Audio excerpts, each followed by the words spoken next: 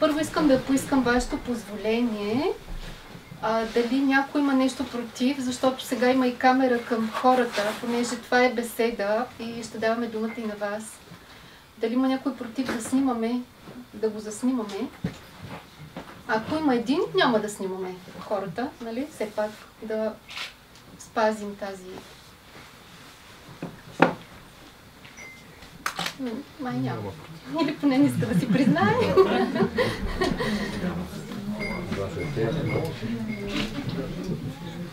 Добре.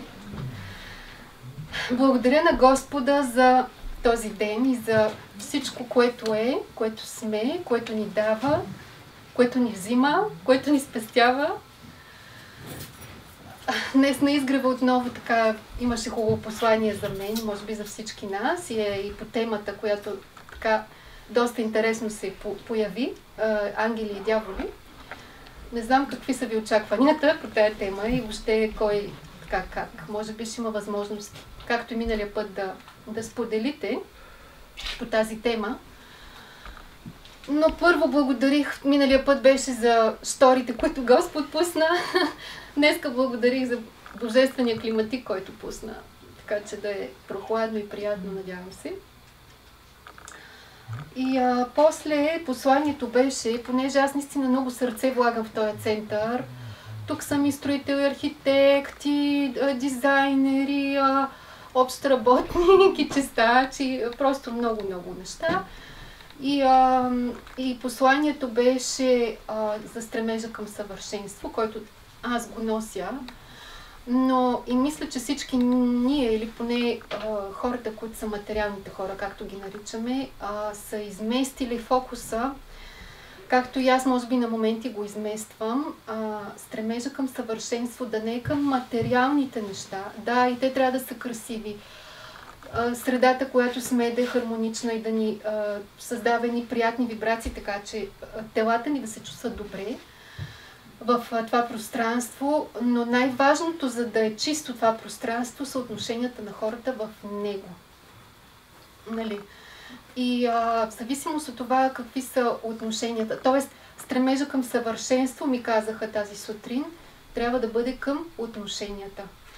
И да, ти искаш да създадеш нещо много красиво, но понякога жертваш отношенията. Днеска една приятелка ми разказа за нейн близък, който иска да направи най-съвършената къща, нали? Всичко да е най-скъпо, най-технологично, най-красиво, обаче губи отношенията с близките си. И понеже и темата е такава, ангели и дяволи, всъщност в зависимост от това какви са нашите отношения, не само с хората, но и с всичко живо. Учителя казва, така както вие се отнасяте към най-малките същества, включая и насекомите, така и ангелите се отнасят към вас. И в зависимост наистина от това как е нашето отношение, това и привличаме. Георги ще говори много подробно за това. Ако ние сме позитивни, добри, излъчващи добрина и мекота, към нас привличаме ангели. Казва, че има един ангел-хранител, но той не е един, особено при духовните хора и особено тези, които имат такава мисия, която им е дадена. Наистина това е един ескорт от същества, които се грижат буквално за, както днеска казах, за божествения климатик. Просто природата и всичко така се наглася, че на човека, който има да свърши някаква работа на Бога, да му е максимално, не казвам лесно, но комфортно. Не, че той няма да положи усилия, но все пак му се помага много. И обратно, човека, който излъчва другата страна, той привлича пък дяволите и съответно му е трудно, той все повече и повече се ядосва, защото те вече го подбутват и той става все по-негативен, все по-остър. Другото, което искам да кажа, че вече това, което говори Георги за разделението на духовни и материални хора, не е просто аз съм тук, пък вие сте някъде там. Това е вече въпрос на физическо оцеляване. понеже се занимавам и с това, с терапия на хора, базирайки се на биорезонансната диагностика и всичко, което научих последната една година. Доста хора вече си отиват, хора, които са били, не са успяли да се променят. И наистина това също беше на посланията, че е въпрос и на физическо оцеляване. Тоест хората, които не се променят, наистина напускат това, което Георги постоянно повтаря, напускат земята. Миналата година на Писател казах, че говорихме за пороците там. Тая година също предстои във Варна такава среща. И тя беше, че там говорихме за това, че нашите пороци се материализират буквално като вируси, бактерии, паразити, патогени. И понеже хората стават все по-излъчващи негатив, не знам дали се съгласите с мен, но това се наблюдава, съответно тези същества стават все по-агресивни. Масово хора с цистити, с възпалени пикочни мехури, следствие на притеснения и на неща, не знам за какво, нали. Просто много по-агресивни и затова трябва всеки наистина да си направи равносметка, както и Георги казва, някой като се обади по телефона и казва: я да върнем сега лентата назад, какво ти е отношението, помисли си към хората, към животните, към насекомите, към всичко живо. Защото вече всичко е явно. Едно нещо да имаме, което не е наред, то веднага се материализира, повярвайте ми. Имах случай след връх Ботев, където изкачвахме скоро, за да направим ритуала с молитвата за България. И тогава бях прочела точно това от учителя, което ви казах, че зависимост от нашето отношение към по-малките същества, към животните и насекомите, такова е отношението на ангелите към нас. И аз тогава си мислех за комарите, че аз ги гоня, убивам ги и че вероятно това не е наред. Връщаме се от Ботев и аз си правя диагностика, защото там пихме вода от различни реки и така нататък. Исках да проверя дали всичко е наред. И ми излиза някакъв паразит, който човек се заразява от комари. И аз 3 дена живея с тази идея, че съм болна вече от някаква доста екзотична болест от комари. След което правя на друг човек диагностика и забелязвам, че електродите съм ги разместила. Тя си стои както съм я била оставила, когато на себе си правя, обаче съм обърнала левия и десния, кръстосали се, съответно не е точна била диагностиката. Правя отново, всичко е наред, няма болест от малария. Обаче 3 дена живях с идеята, че нали, просто ви казвам как се навръзват нещата. Първо в мисълта, първо учителя, после мисълта за комарите, за всичко и после болестта. Макар и като една виртуална, но все пак като нещо, което веднага се материализира. И така, Георги Изворски е тук с нас. Добре. Даваш ли ми думата? Давам ти думата. Благодаря. Добре. И аз благодаря. Добре дошли от сърце да благодарим на Всевишния, че ни е събрал. И да се радваме на това, че сме прави, здрави, във вертикално положение. Виждаме, чувстваме и усещаме. Тя Силвина не каза на връх Ботев какво видя. И когато дойде някой и започне да пищи: ама аз съм много зле, аз. Какво зле си? Погледни на 28 години, момче слънце, какво пищиш? Ама чакайте, не ми се въртат. Ама ти чак работата, какво мислиш? Леле, на тия години аз да съм мислил за тия работи. Абсолютно. Аз гледах само на стъргалото, дали ще мине русокос или чернокос.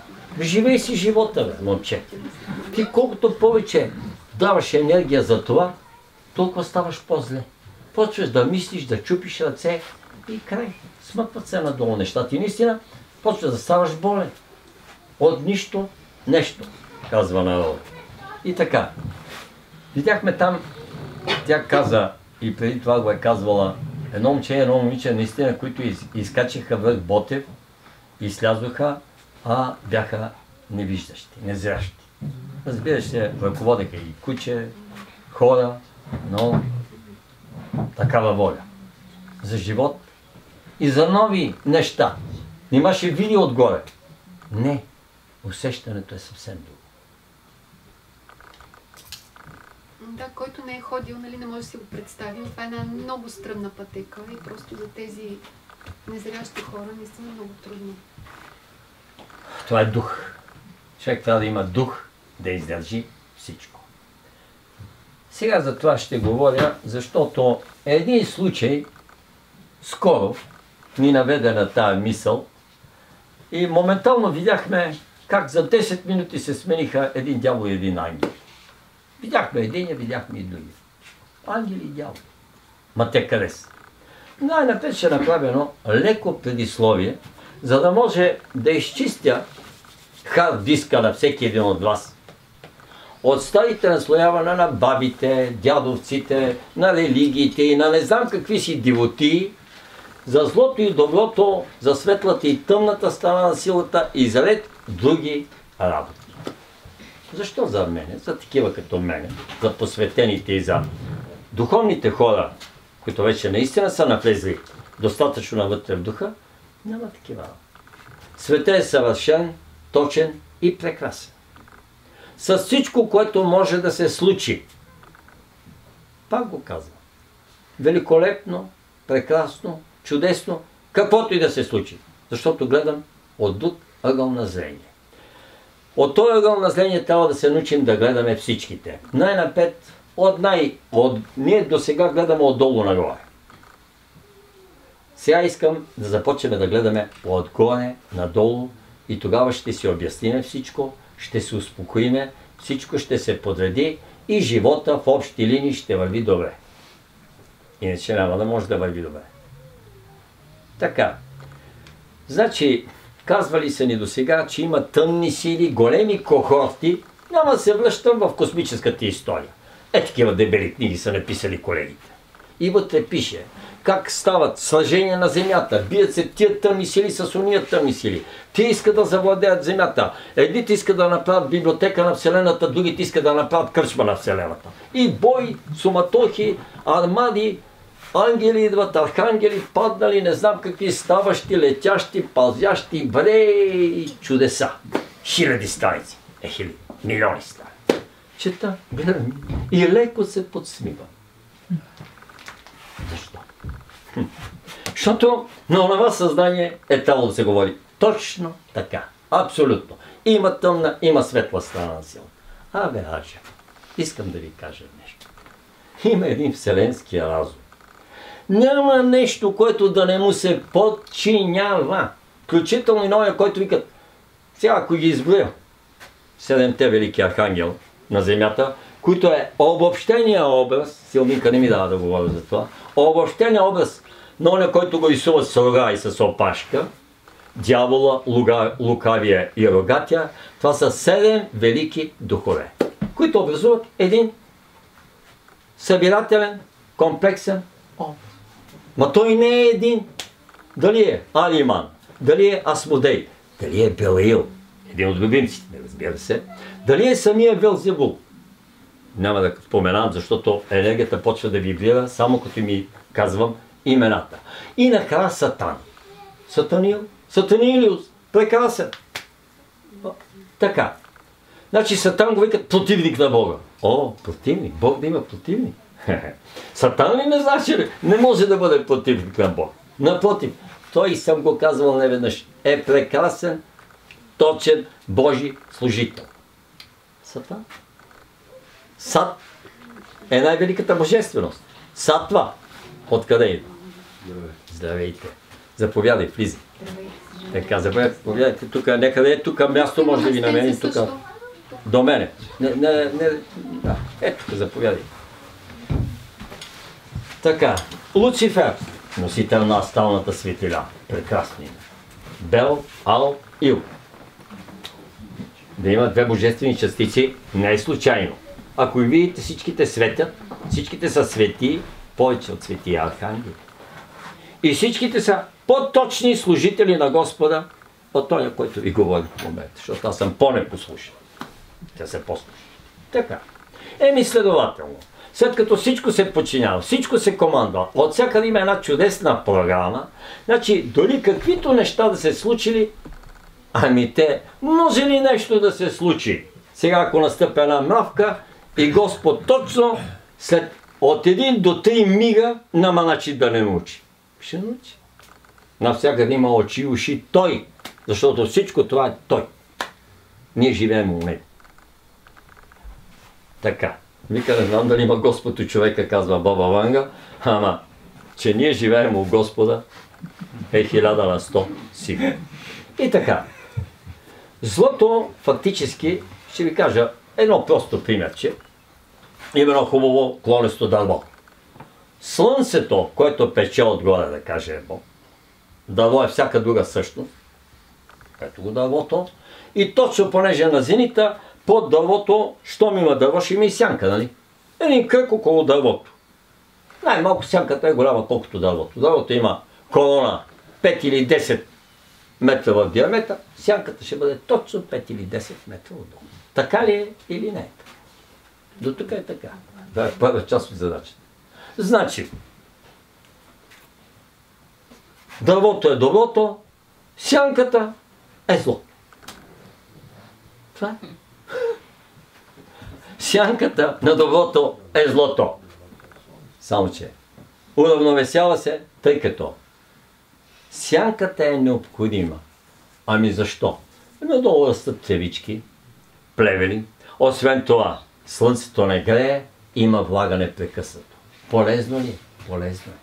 Така дървото продължава да съществува и продължава неговата еволюция. Освен това, когато почва да има разни около него буренчета, то започва да си впива повече корените в земята, за да смуча от по-дълбоко, а не да дели влагата с бурените около него. Това е много добре за дървото.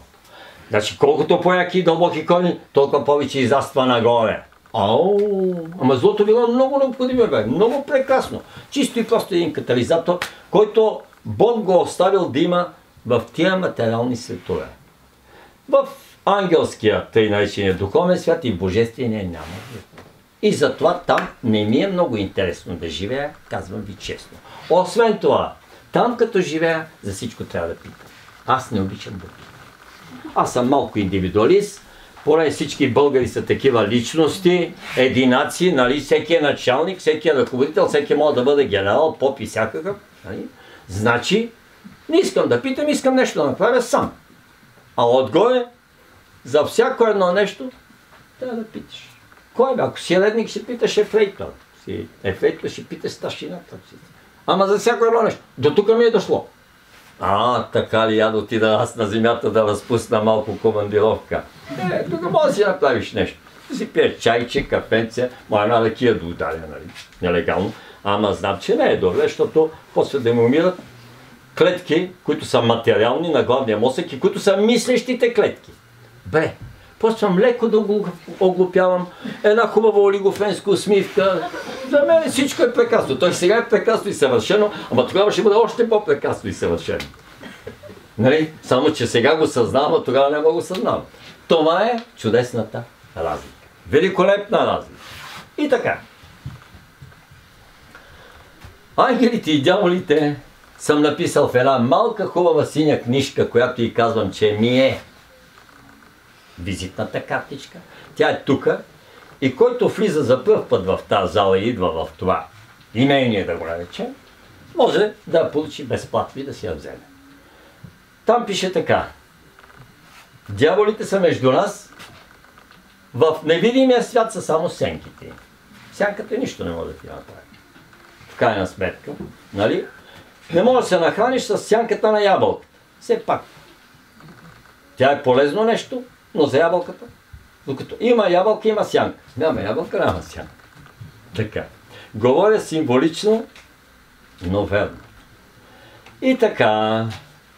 Значи и дяволите и ангелите са в момента между нас.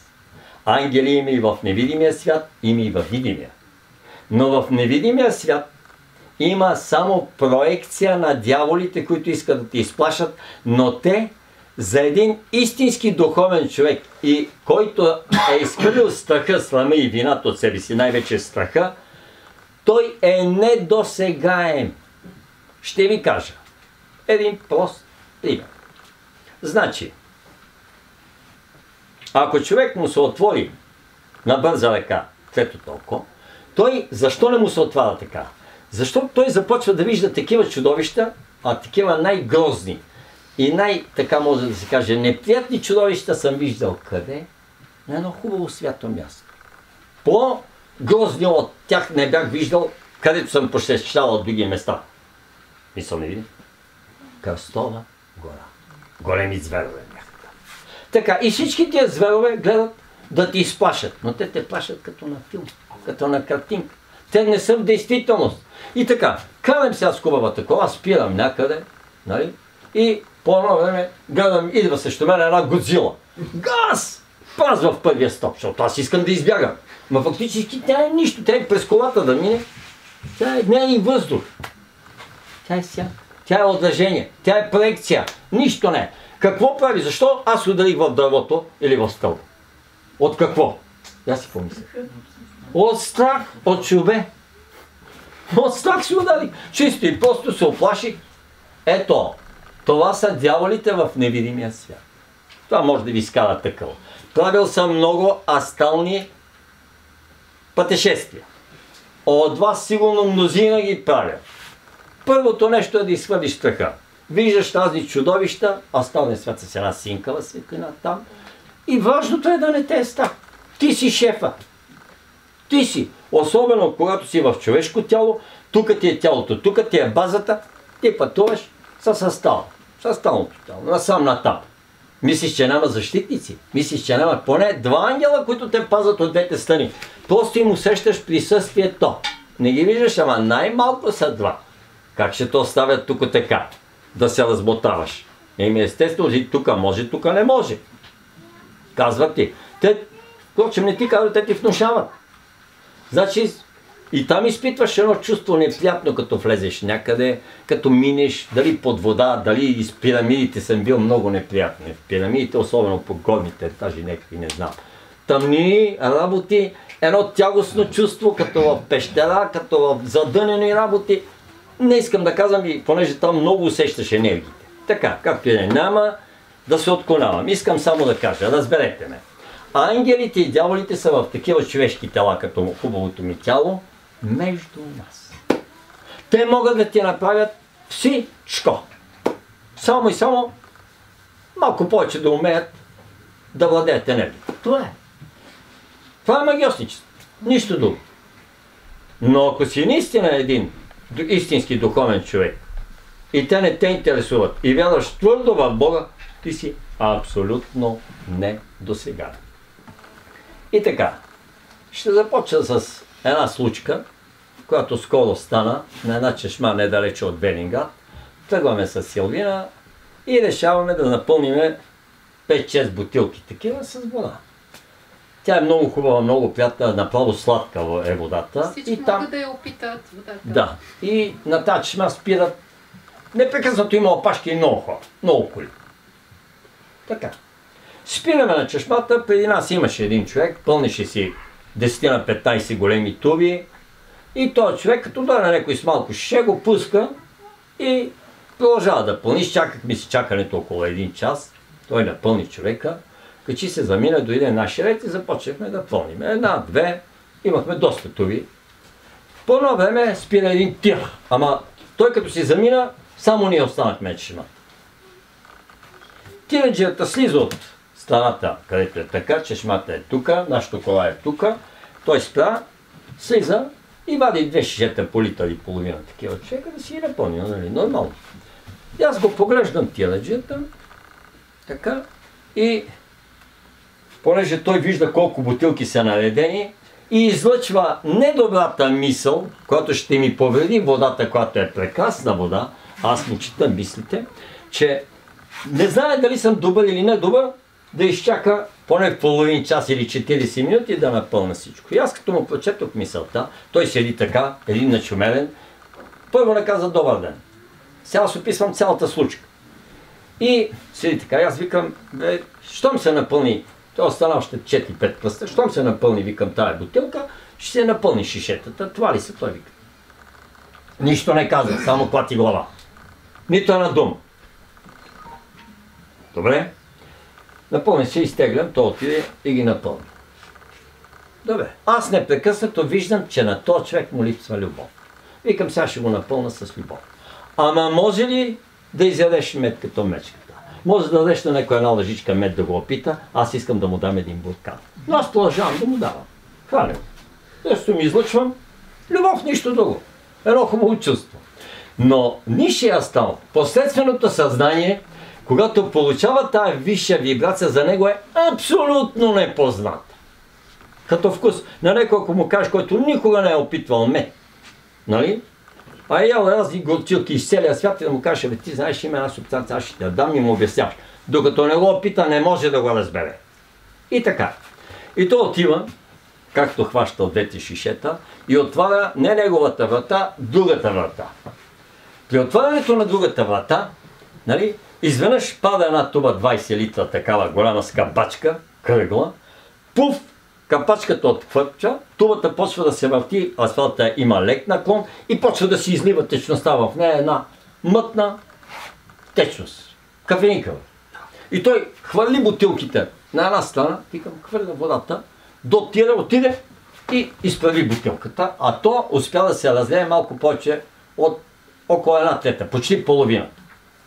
Едно огромно петно, колкото половината зала нафта. Ага, добре. Продължавам да му излъчвам аз добри мисли и чувства, макар че вече знам кой е и какъв е.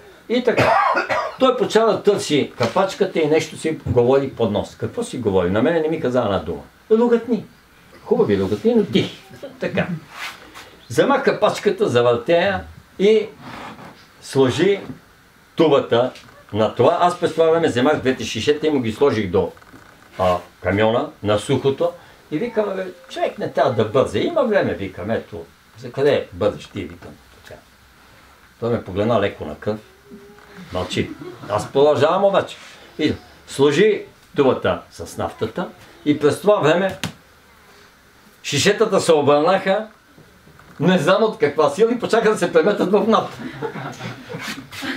Той ги погледна така и затвори вратата бласна, взема шишетата, отиде, най-напред какво? Най-напред хвърли ги близо до то контейнер има, после отиде и едното шише го хвърли ги така, едното шише отиде и го хвърли в контейнера, обаче бяха така изсапани. И аз викам спокойно, викам, ако има сапун, понеже ние нямаме, си изминеш чешмата, нали, от нафтата. И си седят така отстрани и продължавам да му излъчвам. Той вече не може да издържи. Тази вибрация е толкова висока за него и толкова непозната, че той почва едно хване, друго изпусна, отиде по едно време, пак отвори вратата и измъкна една туба и тубата падна. Тубата за вода, 5 литрова такава тубичка, тя пак се изсъпа из нафтата. Аз пак продължавам да се... Той стана неадекватен. Той върви като муха, отива до контейнера, гледа вътре, връща се, точно като ненормален. Аз спокойно вече продължавам да си стоя. Викам, да.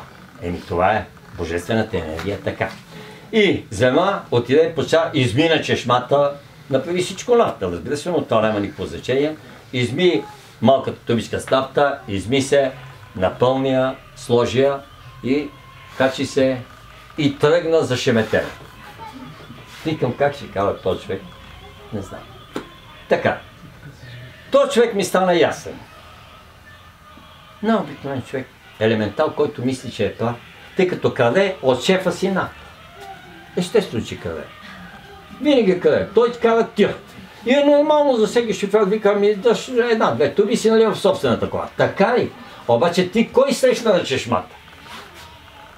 На чешмата филанки си е в среща. Със същото твоето съзнание. Ти крадеш и той краде.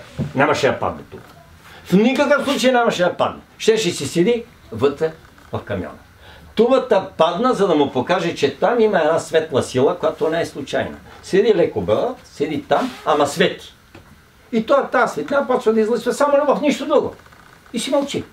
Той, значи, нито каза довиждане, аз му викам довиждане, лек път, нали, като с тубичката, като тръгна към това, викам Господ с тебе. Той не, и не ме погледна даже. Нито една дума. Качи се и замина. Това ми беше мисълта. Нито каза добър ден, нито довиждане. Както и да е. Това знаме да точно. Изведнъж спират 3 коли една след друга и от трите коли излизат по едно момче с по едно ше. И едното наточи, замина. Второто наточи, замина. Третото вика, бе, точи си спокойно, аз не бързам. Не викам, наточи си. И докато точи с третото, който и поздрави, с слабичко, финно, младо момче с брадичка. И вика, бе, тази вода сигурно е много хубава. Мога ли да я дам на детето да пие? Викам, може да дадеш на детето. Гледам, че вика, аз съм тръгнал на почивка с жената и с детето. И вика, значи и за него. Викам, да, става хубава вода. Виждам излъчването, което беше златно, което беше добро. Това е ангел. Предишния е чисто и просто един от средностатистическите дяволи на земното кълбо. Просто едно е егоисти, което е, мисли за себе си, това, на далавера, да и така, е пълно елементарно съзнание. Но пак не е от най-големите дяволи, защото аз и за тях ще говоря, но е един средностатистически дявол, който няма да може да оцелее, но може и да се пречупи. Така. Но това момче, виждам го как свети. Викам, какво работиш ти? И той вика, аз съм автоматчал. Така ли? Викам, да, гледам, че караш такава кола. Вика, аз си оправям, за сега движи. Вика, имам автосервис. И се заговарям, момчето. И до дума на дума, така хубави човешки работи, докато си наточи вода. И викам, къде ти е? Ми вика, сервиза ми е в София. Викам, ако е Божията воля, пак ще се видим, пак ще се срещнем. Благодаря ти много, чудесен мъж си. Как се казваш? И той вика Ангел. Така. Силвина свидетел. Така. Това е положение за 10-15 минути. И всъщност така дойде темата на днешната беседа. След тази среща. Затова исках просто да имаме този дар на различаването. Кой е дявол, кой е ангел и защо?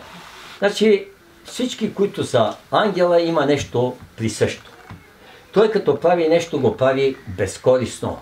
Това са хора, може да не са много, но той го прави наистина от сърце и напълно безкористно и така обича всичко живо. И хората и се грижи. Не само за своя периметър да му бъде чист в двора, ще изчисти улицата, ще изчисти и пред комшията. А когато спре на някоя чешма, ще изчисти боклука около нея. Значи, учителя казва така, когато един светия мине през една планина, той минимум изчиства 3 извора от, вика, дето се е събрал пясъка в тях и камъните, и вика, поне 20 дървета ще им изпочупи сухите клони и ще ги освободи от тях. Не знам дали сте го прочели, но аз ви цитирам какво пише учител. Така. Но това се отнася за светите, така сега се отнася за всеки един духовен човек да поправи грешките на другите, ако може. Значи друг е направил буклука около чешмата и вика, аз ще им събирам на тия буклуците. Ами събери ги. Господ ще ти пише шестица и после ще ти върви. Сега ще ти кажа, че на нас не ни върви от нашето невежество. Едно време влизам, отивам аз на черква, дедо попе там, целувам ръка, паля свещи, викам, дедо попе да ми прочетеш тук, нали, нещо, създаве късмет и така нататък, дедо попе мъна, вика, дай 5 лева. Добре, така. Значи и аз заставам пред иконите и викам, аз съм един окаян грешник, Господи, прости ми, метани, сега ще запаля 30 свещи, по 1 лев ще ги взема. Ето, отделям от залата си, аз съм се събрал от работа, Господи, и виж сега, пак съм беден и нещастен. Окаян грешник няма. Почисти и просто си невежа и живееш неправилно. Неправилен живот. Няма, аз съм грешен и понеже съм грешен, я да не пиене, муабети се, да пребия комшията и вика, да бе, Господи, аз съм грешен. Как грешен? Ти просто неправилно живееш. Ти не изпълняваш природните, божествените и човешките закони. Ама законите на човещината Не дори човешките закони, които са ги измислили, или законите, както едно време на инквизицията или на църквата. Това е канон. Как? И там има много неща, които не са толкова, защото те изобщо не изпълняват 10 Божи заповеди. Нали 10 Божи заповеди са още преди да се тръгнат на кръстоносните походи. Слагам един кръст отпред на металото, което е рицарското ми, 1,50 м на 60 см и аз вървя, меч ми запасан тука и аз викам, аз отивам да служавам Божи гол. От кой? Ти отиваш да заграбваш, да заробваш, онези, които ги вземеш и ги подеш зароби, да печелиш, да товариш кервана с скъпоценности, да взимаш благата на хората и да живееш като господар и като насилник, обаче с религията напред. Мислите ли, че това нашия всемогъщ, всеславен и прекрасен баща го одобрява? Слава Богу. Ни най-малко. Обаче го оставил. Това ме е втората воля. Я да ги видя тия. Какво ще направят? И всяко нещо, което се струпа на главата на човечеството, му е точно от неговата глава. Каквото повикало, това се обади. Каквото си надобиш, това ще сърбаш. На каквото си постареш, това ще легнеш. Ама ние поне си постиламе и викаме, постиламе си, ама сме в Америка. Няма да ни стигне.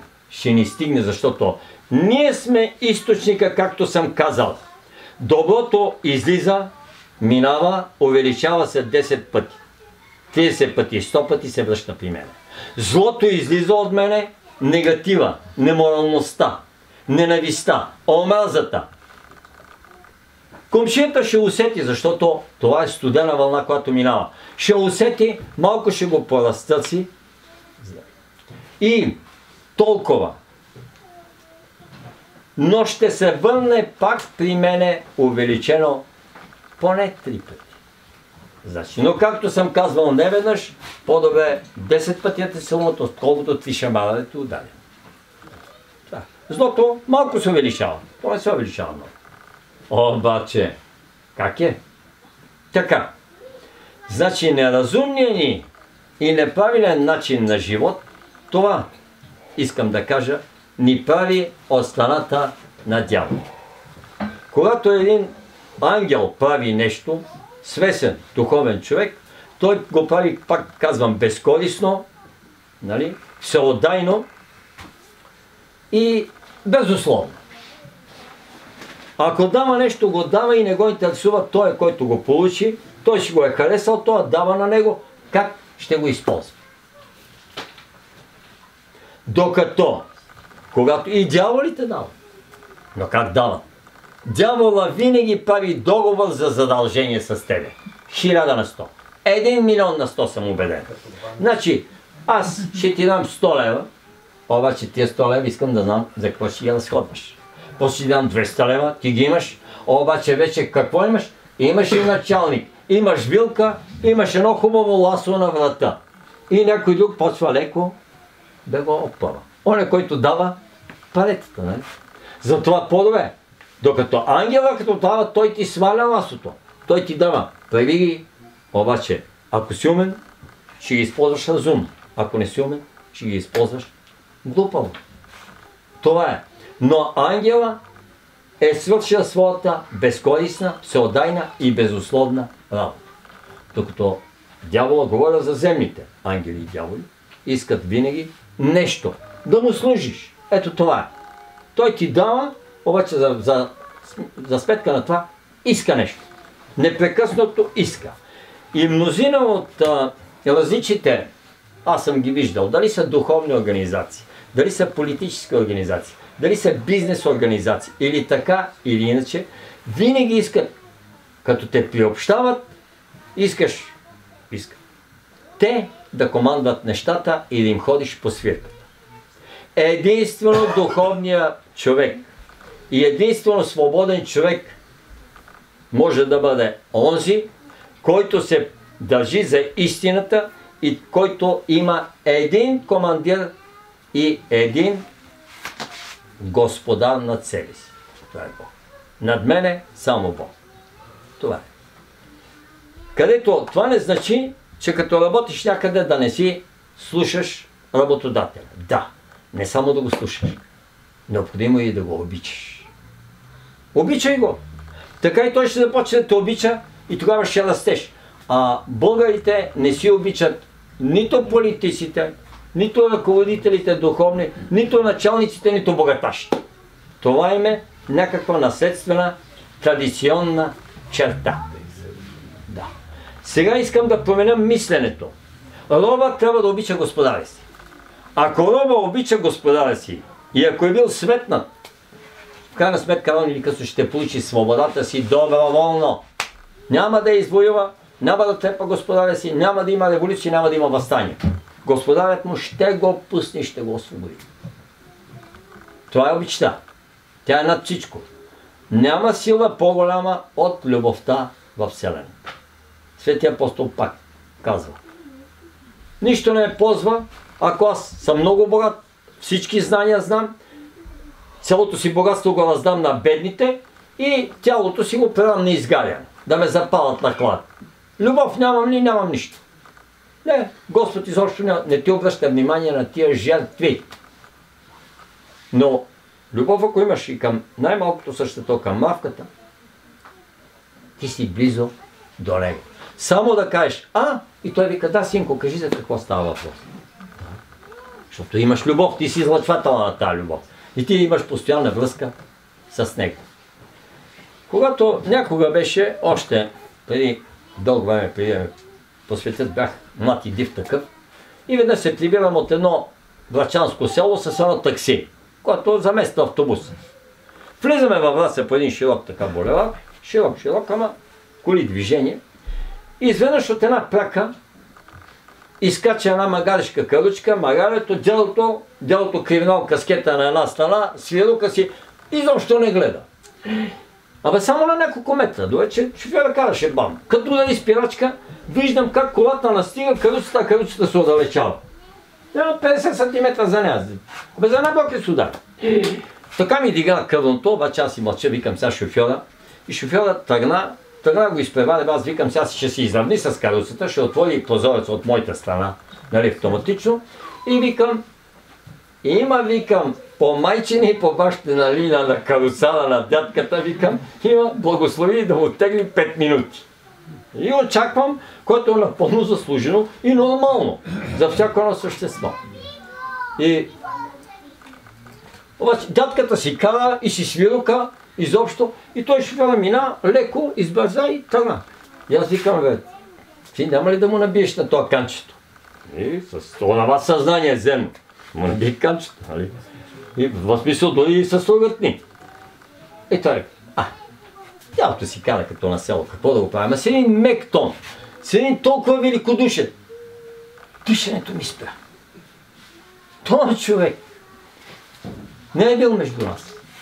Този човек е естествено духовен човек. Той е ангел. Ама не знае, че е ангел. Той не знае, че е духовен човек. Той да отидеш да му говори за езотерика, за окултизъм, да отидеш да му кажеш това течение, онова, той е учител, он е учител. Той не те гледа. Прекрасен човек. Ето. Това са ангелите. И те са около нас. Направо аз този случай съм го запомнил, защото бях изумен от това. И като всеки, докато ме научат да мисля, както този човек се е родил да мисли, 5 години си игра небето с мене в планината. 5 години ме учиха, докато се науча да се отнасям така. Много трудно беше, но ето, сега искам доброволно да тръгнете по този път и така да започнете правилно да живеете. Да виждате нещата, истинските неща, не времените. Иначе, примерно, върви ми, ама не ми върви. Нещо се ми куца, се не съм добре, се това, онова. И ако питай някой духовен човек, ако не можеш да питаш Господа, и той ще ти каже, ми синко, виж сега, ти си едно такова, едно мъничко, едно хубаво, едно прекрасно егоистче. Едно олигофренче, което не може точно да разбере истината в живота, нали? И мисли, че е право. Еми, Господи, как не е ли най-напред? Аз, като тела, нещо работя това, да съм на далавера, да взема някакви изгода, нещо по тънката лайста. Не бе, синко. Защото ти чисто и просто си едно животинче, или айде, полуживотинче, да кажем, не си баш животинче, защото си в тяло, което съм ти го дал, да си полуживотинче. Черната пантера, синко, нали знаеш, че е много кръвожадна. Да. Да, е много кръвожадна. Така. Нещо да шабне веднага налита и чисто и просто иска да му види смет. Ама и тя си гледа малките пантерчета с любов. Тя ги обича. Тя ги храни. Най-напред ги кърми, порастват, ходи, на лов им взима, обича ги гледа много. Нали не е кръвожадното, най-злото, най-лошото животно от рода кот, големите кот. Така. Обаче, когато черната пантера с това започва да се храни с капини, малини и ягоди, и когато се отнася към малките пантерчета, така както към зайчетата, малките зайчета, към сърненцата и агънцата, тогава вече земята ще е в рая. Вие егоистите се отнасят така, точно като черната пантера. Ама моето котило ще си го гледам. Другите завратям. Другите не ме интересуват, че им вада душата. Ама нали си човек? Щом си човек и още повече духовен, ще се отнасяш към всички равно. Това е принципа на справедливостта. И ако не го изпълняваме, никой няма да направи крачка в новото изменение. Не крачка, стъпка. 1 сантиметър не може да мине с старото съзнание на егоизъм, с старото съзнание на завист, на гняв, да се гневим за най-дребното нещо, да се обиждаме и да се съдим. Духовният човек да се обижда и не се съди. Да бъдем ревниви, похотливи, чревоугодници, мързеливи и така нататък. Всички тия смъртни грехове ги изброила църква. Така че извода за ангелите и дяволите какъв? Виждал съм наистина един човек, цитирал съм го няколко пъти и съм го написал в една беседа, който гледаше бабата, която си не живее на горния етаж, тя на долния дъщеря е женена в чужбина, само защото беше бивш приятел на дъщерята, която замина, ожени се в Гърция и не се мярна повече в България.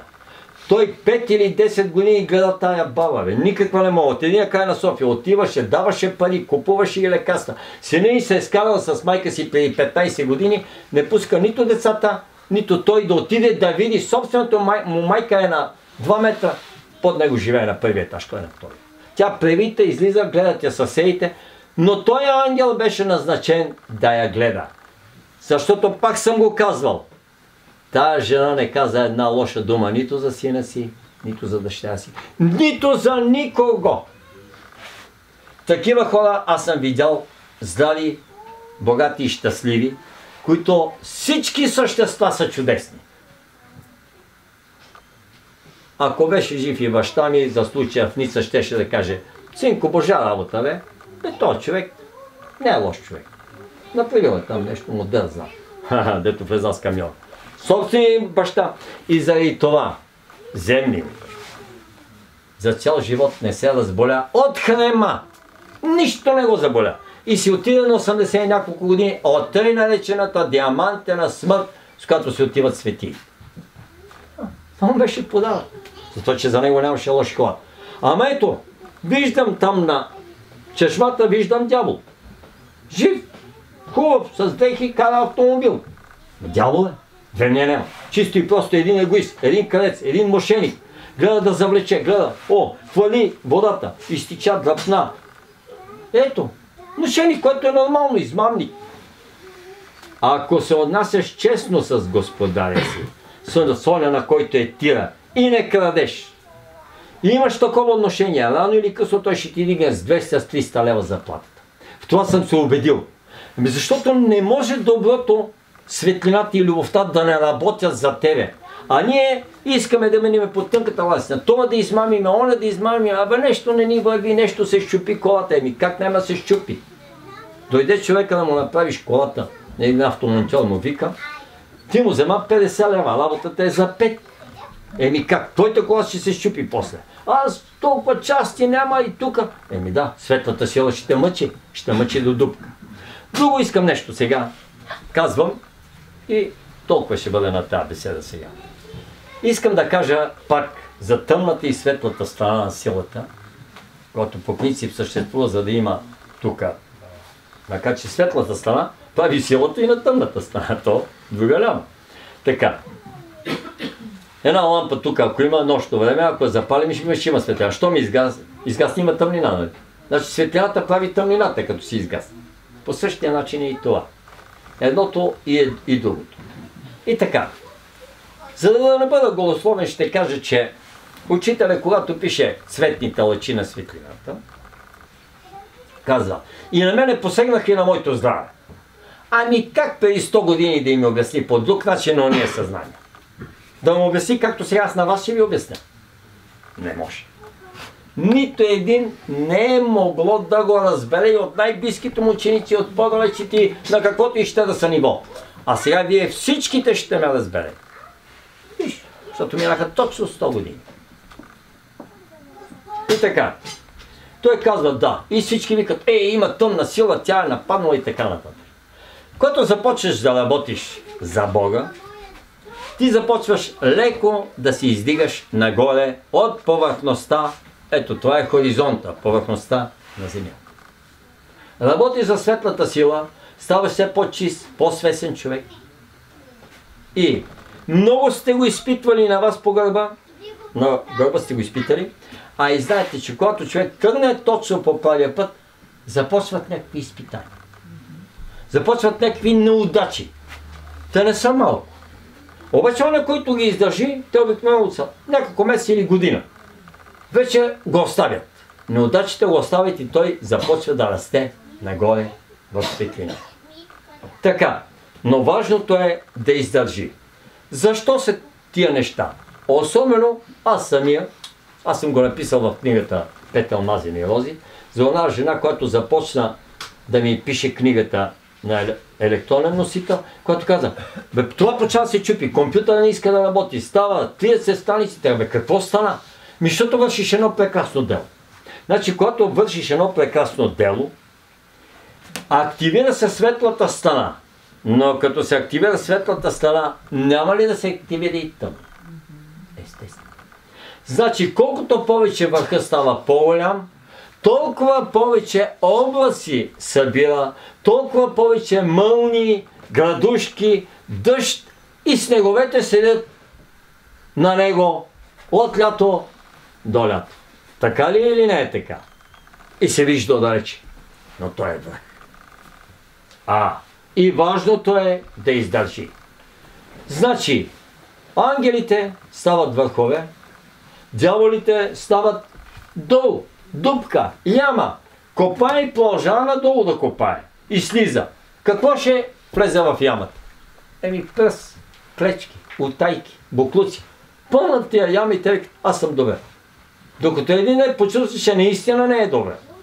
Тогава какво има да се занимава с него, те наречената тъмна сила, която той самия си прави тия тъмни неща, тия дивоти, с неправилното си отношение, с неразумното си отношение към нещата и към живота, и към околните, и към всички. Разберете, нашето отношение към нещата прави нещата, но веднага не се вижда. При мен се вижда, да и при духовните хора се вижда. Ако направя сега едно добро отвънка, това и Силвина е свидетел, нали? До вечера ще ми се върнат 10. Едно към 10 добрини. Опитайте и ще видите, че съм прав. Ако направя и едно зло, ще ви се върнат 3 пъти. И много по-бързо, не до вечера, след 1 час. Така че, или след 1 минута. Значи, именно от нашето отношение зависи това. Когато си връх, ти вече ставаш все по-недосегаем и недосегаем, нищо, че започват облаците да се събират и събират се, отиват. Но те нищо не могат да направят на един връх. Че се заболени с облаци или с мъгла. Слънцето пек. Духне вятъра и ги отдуха. Ама вятъра не може да духне в дупката. Дупката става блато и забладено. И живееш и викаш: аз тук съм си на завет, аз съм си много добре. Много си добре, ама ти живееш в тинята. Ти живееш в жаблоняка. Ти живееш там, където няма живот. Това е под чертата на хоризонта. Затова съзнание има така, които слизат надолу и съзнание, които се качват нагоре. Ама съзнанието казва, да, трябва да стигна до дъното. Трябва да стигнеш до дъното. Като стигнеш до дъното, имаш опитност. Това е другата страна на въпроса. И аз ще ви кажа нещо. Това е един дол или една дупка, където длъжни сме да минем през нея. Затова ще ви светна. Като сме длъжни не да ни залитат, да ни вкарат, кармата ни вкарва вътре, нали? И собствената ни неразумност, това е карма. Неправилното отношение към нещата се казва карма. Неразумното отношение към нещата се казва карма. Разумното отношение се казва съдба. Продавам. И така. Значи, по-добре. О, Господи, какво си приготвя? Еми, синко, ти трябва да станеш опитен. Еми, тате, прави си стълба, ако е много стълно, ако не, подуфе като мечките. Ама доброволно. По-добре доброволно слизаш по стълбата и прав, отколкото с ритници вие търкали ли сте се по стръмнина? Вие не мазда. Камъчето и няма спиране, защото е толкова стръмно, че ти няма за какво да се задържиш. И долу не можеш да станеш. Като стигнеш дъното, викаш, чакай си почине. Човек падна от круша, па седне да почине, както викаше баба ми, нали? Паднеш, седне да види дали е добре. А пък ти да се търкаляш и стръмнината надолу, по-добре слизаш внимателно. Като пинис. Я да видиме. Тук стъпаш, там са и слизаш какво? Недосегаем.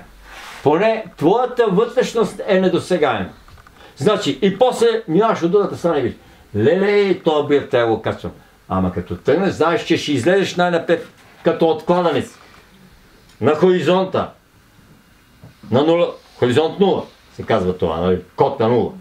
Излизаш там и след това започваш. Няма друг път няма, освен да ставаш враг.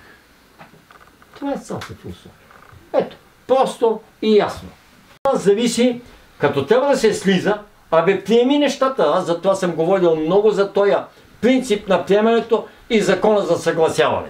Това е подпринцип. Приемане и съгласяване. Приеми, съгласи се с нещата и сам свърши тая работа. Да.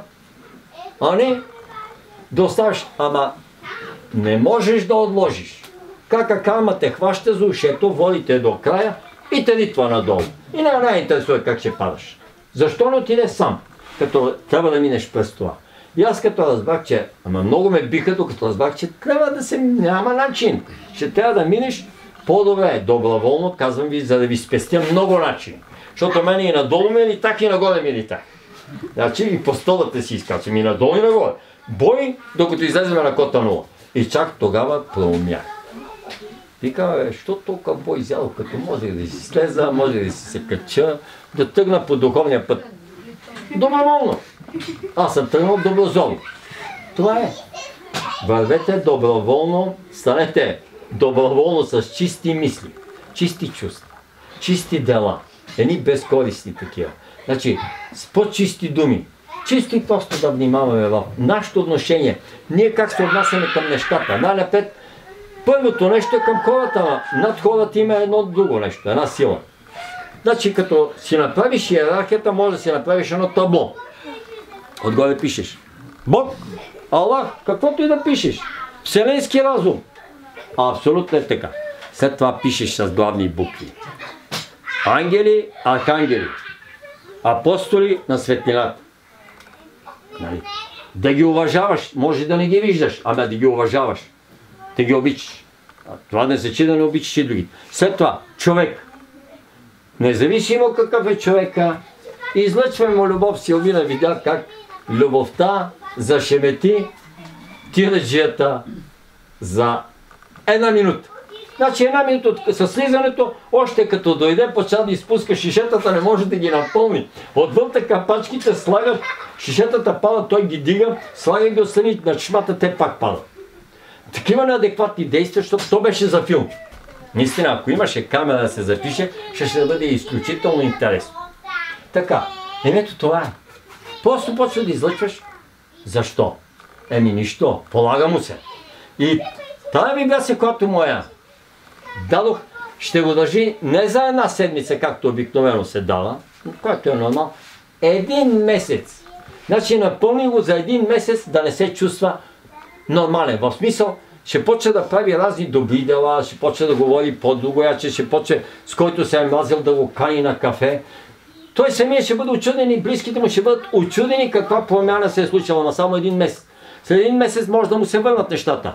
Но този месец, ако му е добър опита, той може да се пречупи, може да се трансформира.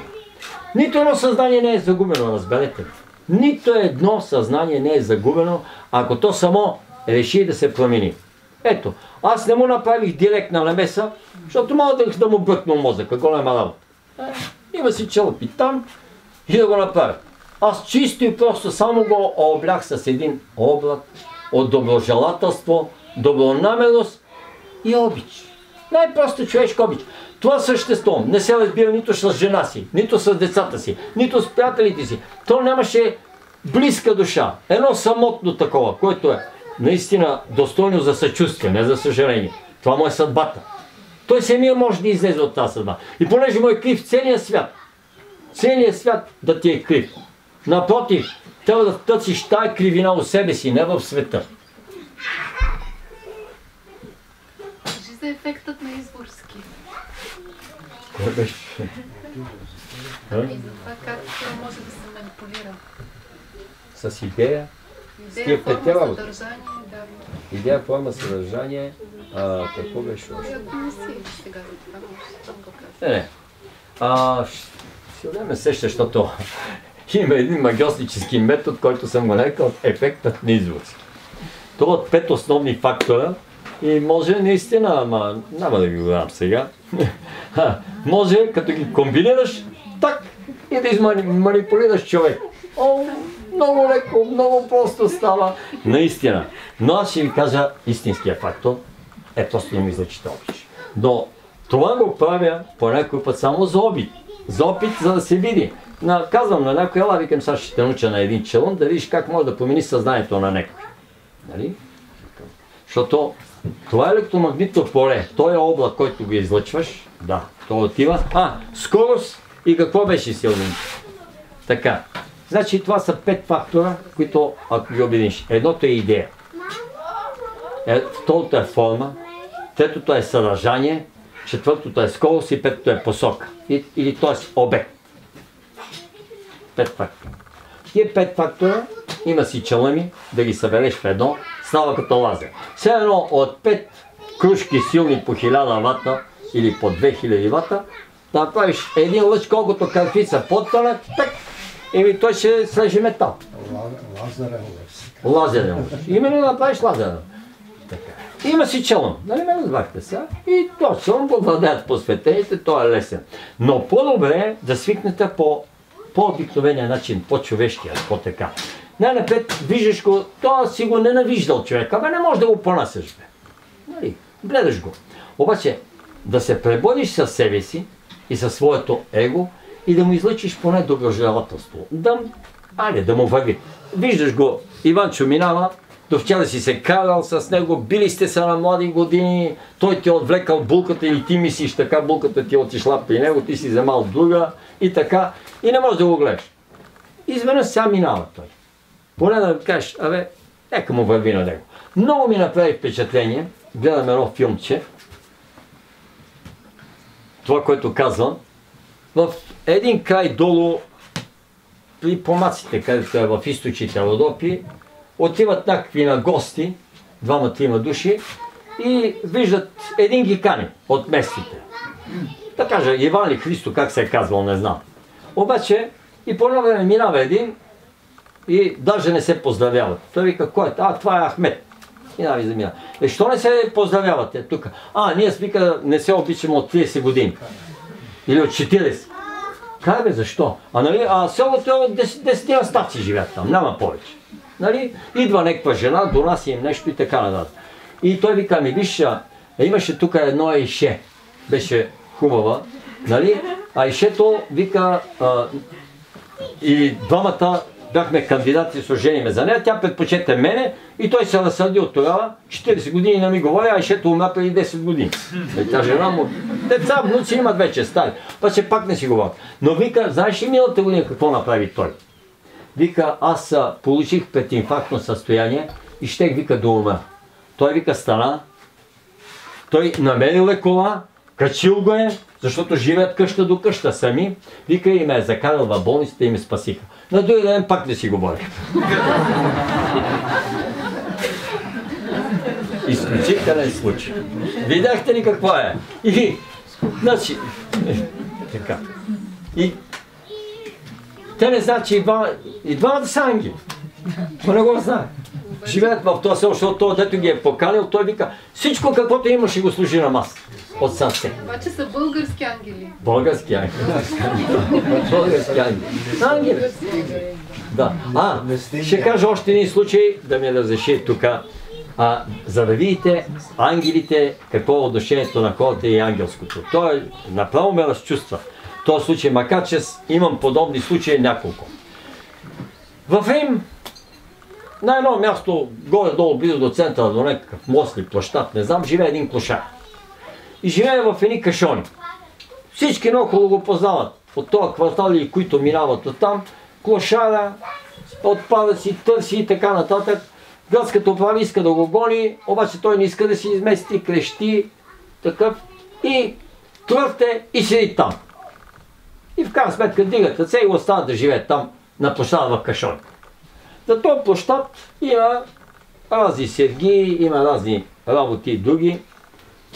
И има хората продават. И на една от сергиите работи един българин и продава книги. Ма доста вече време е в Италия, в Рим.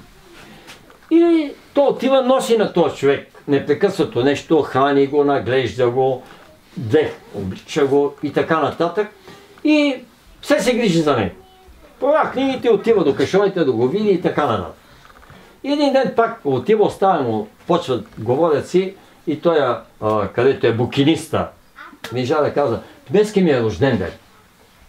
А той е човек, който седи и проси, той е просек, такъв клошар, седи там на площада и с една икона на Исус Христос, много стара такава, държи я пред себе си, служил една кутика и те минават и му пускат нещо. Това му е живота всеки ден. И така. По едно време се отдалечава нашия приятел букиниста, където е, отива там до една друга сергия наблизо, нещо говори и гледа, че човека клошара, където е просека, отива, остава на неговата сергия нещо и се прибира. Обратно си отива там при кашони, да седи при кутиката, където е просека.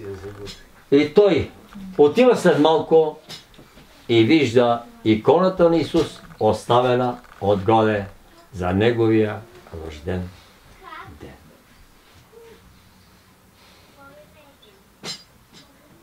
Най-скъпото и единственото, което има от това човек, с който си изкарви тъпа.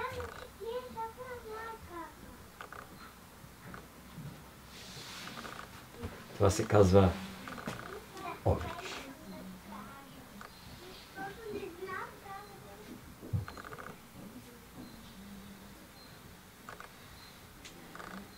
Господ пише шестица. Си дадеш икона. Това е същото. И Господ не прави разлика на един милионер или милиардер или един богат човек, който има един завод и го подари на един, който смята, че заслужава. Жеста за Господа е абсолютно еднакъв. Единствен завод, единствен камион, с който си изкарваш прехраната, единствена нива, единствено дърво, единствена къща, единствена палатка, единствена колиба. Не мислиш. Това е и по-високо от обич. Обичта е най-висшата степен на земята.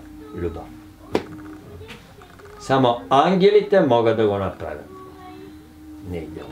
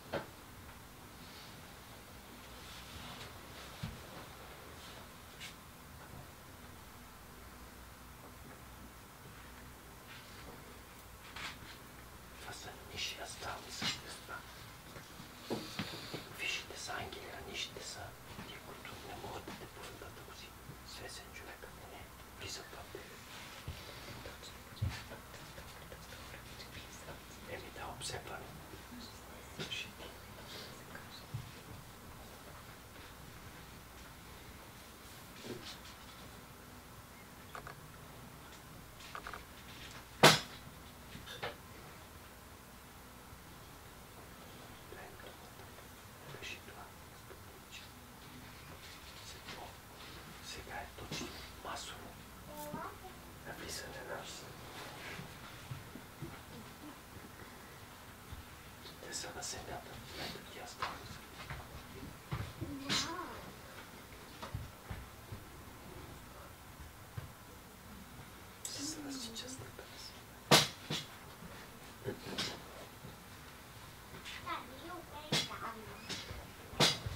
Още малко искате ли да поговорим?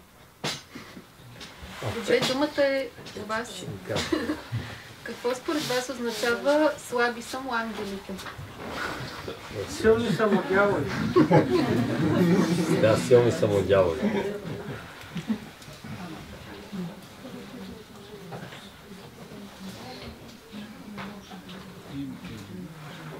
Много първосигнален човек, обикновено. С една дума. Интересно го изслушава. Бързо се поддава. Предимно за това го изслушава. Слуша повече нишата си природа, отколкото висшата. Да, лесно податлив. Който работи с пророците е така. Или който не се определил и се клатушка. Те те изпитват, докато не се стабилизираш и да се определиш посоката. Продължават да те изпитват, нали? Ти се клатушкаш. Наляво, надясно. Тук са на земята и от невидимия свят има същества наистина, които са огнени кълба, чисто и просто се виждат. Това са и ангели, и дяволчета. И ангелчета, и дяволчета, де са така. Когато човек работи с пророците, вика той е обсебен. Наистина, това е обсебване. Когато работиш с пророците или нещо, някаква грешка допуснеш, когато си много лабав, така да се каже, тогава нишите астрални същества, които са с ниска вибрация елементарна, влизат от тебе. Тоест, те намират среда от тебе и влизат и започват да те тормозят. Имаш защита, обаче ти с своите, пак казвам, неразумни действия си ги допуснал да бъдат от тебе. И ти внушават нещо. Трябва все пак човек да има силна вяра, силна воля, надежда и любов, за да може да ги изгони сам. И коренно да промени начина си на живот. Най-напред на мислене, на чувстване, на говорене и на живот.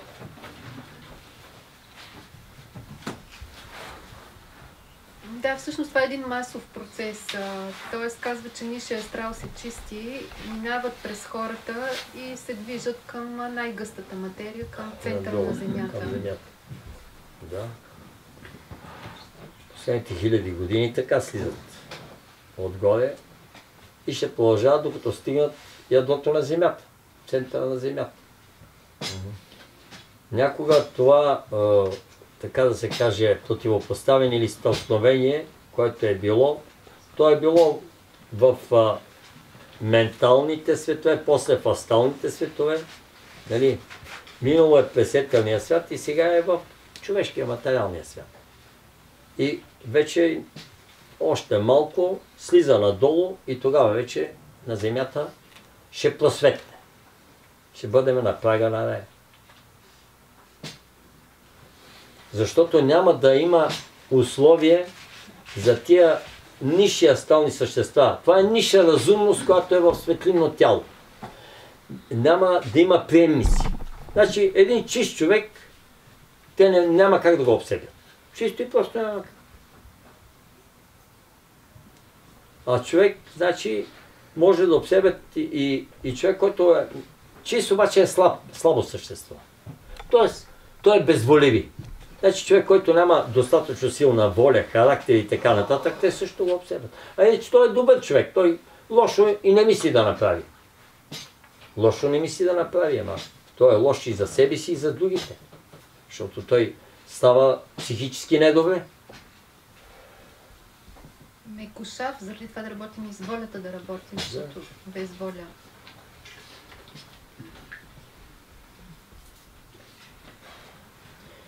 Има неканени мисли, те са внушени точно от тия същества, но човек е капитан на собствената си лодка и кораб, удря по масата и казва: аз съм капитана, махайте се. Не ме интересува. Не ме интересува това. Ама ти искаш и да живееш по-добре, а те те казват: обери банката, направи това престъпление. свърши тая работа. Ама това не е добро. Измами тоя, излъжи оня, открадни, виж. Махайте се. Аз съм капитана, не искам да ги правя тия работи, нека съм беден, няма значение. Значи нашите, няма дяволи, това нашите мисли ни казват, вече няма, пак казвам, има същества от астрала. Но тия същества ние ги допускаме да те са елементали. И това е степента на мисленето, като ние възприемаме. Защото всичко е разумно. То няма нещо, което да не е разумно. Знаете ли, че всички бактерии, вируси, микроби и бацили у нас са много по-стари от човека и са много по-разумни. Те са имали еволюция милиони години, пригаждали се, те тук те направо са мъдри. Те са дяволи, знаят как да се приспособят вътре в тялото на човек. Да, ето това е. И по този начин оцеляват. Значи има такива същества. Дали са мини или макси, няма значение.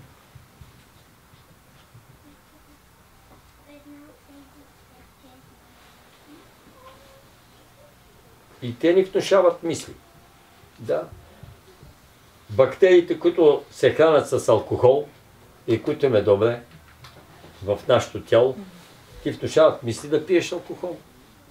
Които се хранят с сладки неща и внушават мисли да дадеш захар. Повече захарни изделия. Това е. Те така са се пригодили и толкова са помадряли, че грешка няма. Знаете как да образуват колонии вътре, как да се запазят в специална материя, с която се убиват. Знаят как да направят такава мимикрия. Мимика е приспособяване, че организма да не може да ги различи. Иначе и червените кръвни телца и другите пазачи на организми и лимфата ще ги изгониш, ще ги изхвърлиш и ще ги ликвидира. Същото е и с тия. Това е ниша стал, който е. Той се състои от разумни същества. От нас зависи само дали ще ги допусне. Други дяволи няма. А дяволи иначе са хората в човешки тела, които искат да напокъстят на другите. Е това е.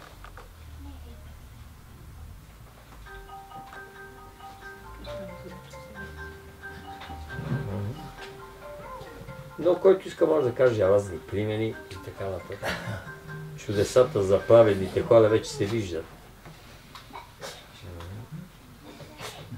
Малко повече за ангелите да поговорим. Много хора виждат ангели, архангели. Някой, ако има интересна такава случка.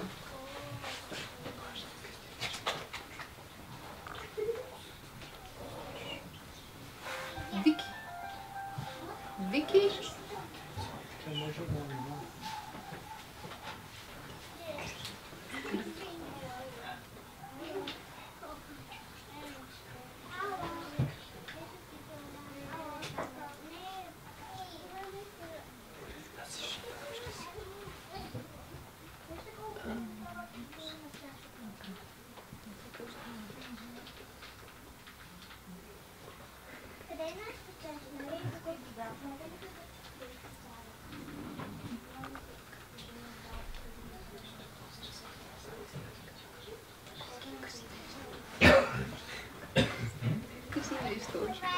Висме се върти в главата, не знам доколко е уместен. Нищо, кажи. Седи чукчата на дървото, седнал на клона и го реже. Минава под дървото геолог и му казва: чукча, внимавай, ще паднеш. Чукчата казва: чукче е силен, чукче е млад, чукче е син на вожд, няма да падне. Геолога се заминава, след малко бум, трас, чукчата подупя на земята, чеше главата и казва: шаман.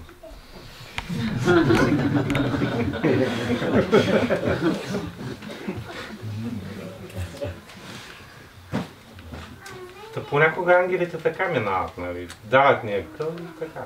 Да. Дали ще обърнем внимание, друг въпрос. Как се казва, дават в главата не вкарват. Те ти казват какво да правиш, пък някой иска да слушай. Другото, което ми хрумна от лекцията, че някои неща са въпрос на размах. Тоест, ако няма много ляво, няма да има и дясно. Ако няма люта ненавист, няма да има и свята любов. Нали? Ако няма дяволи, няма да има и ангели. Да, в дуалния свят е така. То затова е дуален. И затова... Чиста физика. Да. Затова и на Бога името му, като казваме Дио, значи казваме двоен. Две неща. Бог наистина е 1,2 половини, което е най-малкото е мъжки и женски, и няма енергия. Така че... А мен това за дървото и слънцето ми стане интересно. Значи слънцето като е на зенит, сянката е равна на дървото. Да, отгоре. Обаче когато не е на зенит, тя удължава се, нали? се удължава. Това какво означава? Тоест злото нараства, когато какво? Не бе, злото нараства. Зависи от коя страна е оградно от дървото, значи от коя страна е. Де го чукаш, де това, което разказа за дървото, мога ли да го кажа? Много ми хареса. Това е много прилича от една от любимите ни книги "Майстора и Маргарита". Там, когато Леви Матей се среща с Сатаната, да му донесе послание от Христос, какво трябва да направи. Той го нарича: "Ти си цар на сенките". И он му казва: "Ти си глупав. Сенките са от живите неща. Ти какво искаш? Да няма нищо живо, да няма сенки?" Да. Булгаков е много силен, много красив образ е направил. И това, което разказва, много ми заприлича на там. Именно.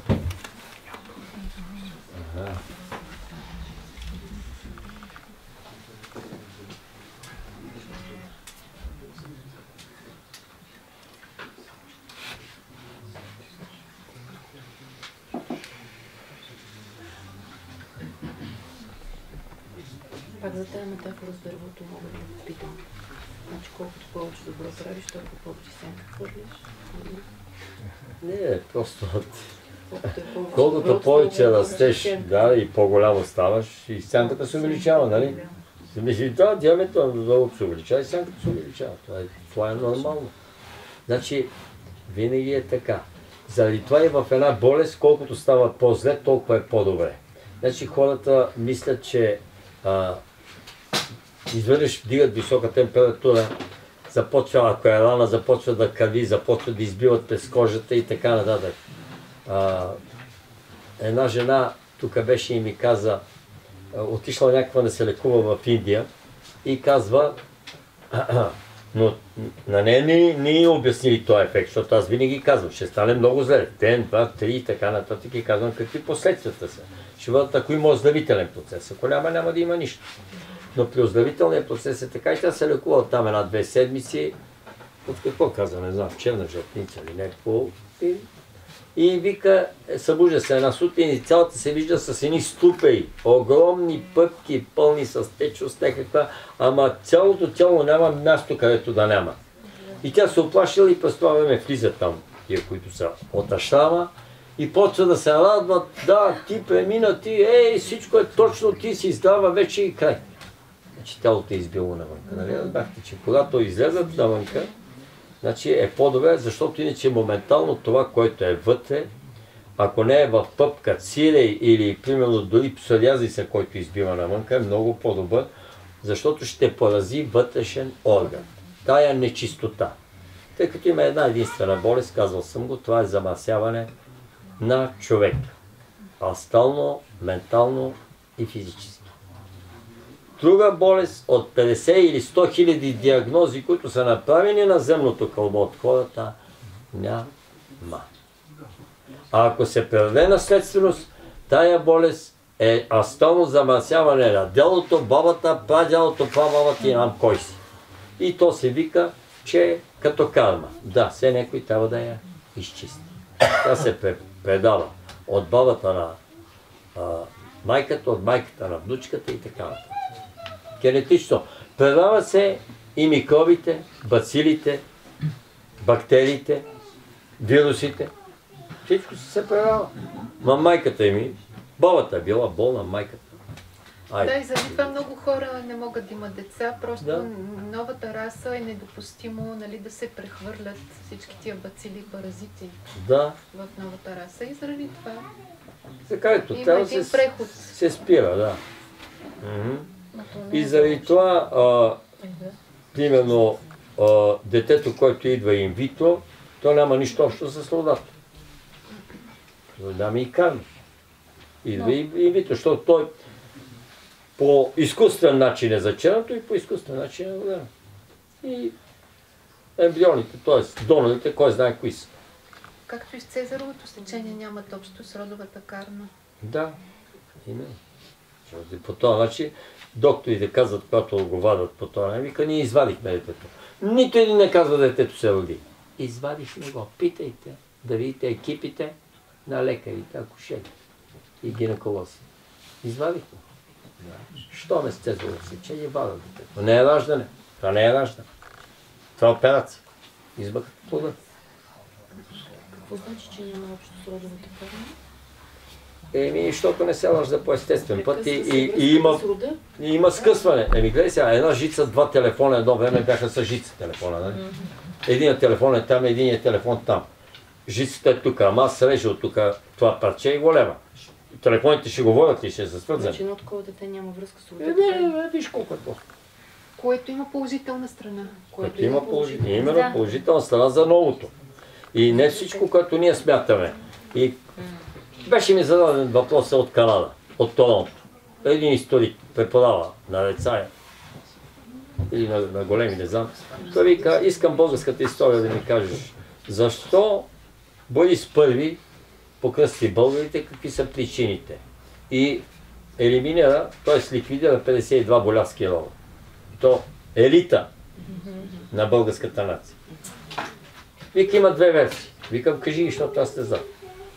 Аз знам истина. Ама не знам иначе. Историята не аз знам. Знам истинската страна. Така, ама не му е казал. И той вика, ми първото е, че е искал да обедини нацията, нали? С това покръстване.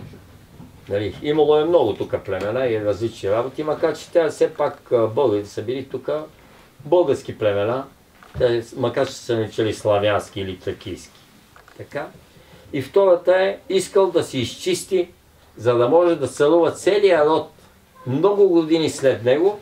Искал е всички претенденти трона, за ханството, това са били 52-та болярски рода, да ги няма.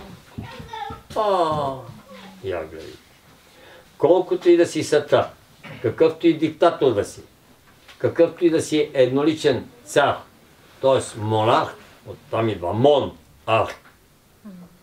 Монарх, ти не можеш това да си го позволиш. Освен това всичко става по Божията воля. И цар Борис, не напразваме свети Борис Михаил, е действал по Божията воля. Всичко става е трябвало да бъде изчистено. Старото съзнание на тия 52 болярски рода трябва да бъде изчистено. Не да обязателно да приемат православната вяра. Чисти просто. Всичко се стои на изчистен терен. Може ли върху развалините да почнеш да изливаш бетон и да правиш нещо нагоре и да дигнеш една сграда, която ще стане като кулата в Пиза? Не става. Изчистваш терена идеално. Кота нула и да бъде водоравно. Тогава. Това му е била мисията и задачата. Освен това, Кирил и Методий, точно по това време се случва. Нали? Азбуката и така. Всичко е подредено по божествения план. От наша гледна точка е неморално, нелоялно, нелогично и жестоко. Това е, но аз ви казвам истината, че това е напълно нормално и напълно възприемчиво от ангелски и божествена гледна точка. Господ не го интересува какво ще стане, както през следните векове. Клади, вещици, хиляди, милиони, просто не го интересува. Важното е еволюционният път и програмата да върви точно по неговия съвършен план. И когато човечеството сбърка масово, се явява инквизицията. В какъв смисъл? Женският принцип се юрва и няма спирка. Тогава какво ще да стане с мъжкия принцип? Всеки мъж е щел да стане, меко казано, марда.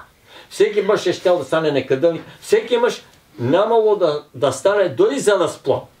Защото като няма самочувствие, ония джаджи, дето правят това, хубавите малки джаджички, и те няма да имат самочувствие и сперматозоидите, и няма да има сперматозоид, който може да пробие яйцеклетката. Всички ще са марди. Всички няма да имат сила. Казвам го отговорно. Вижте колко е просто. Значи ще спре да съществува човечеството само защото жената иска да си наблегне на негото и да се юлне, да стане. Да, прекрасно е. Лечителка, ясновидка, 500 години по-рано. Няма да допусне Господ. Просто няма да стане тая. Пламване хубавите клади. От 100 вещици, 10 са черни магьосници, 90 са бели. Знахарки, лечителки, чудесни ясновидки. Накладат.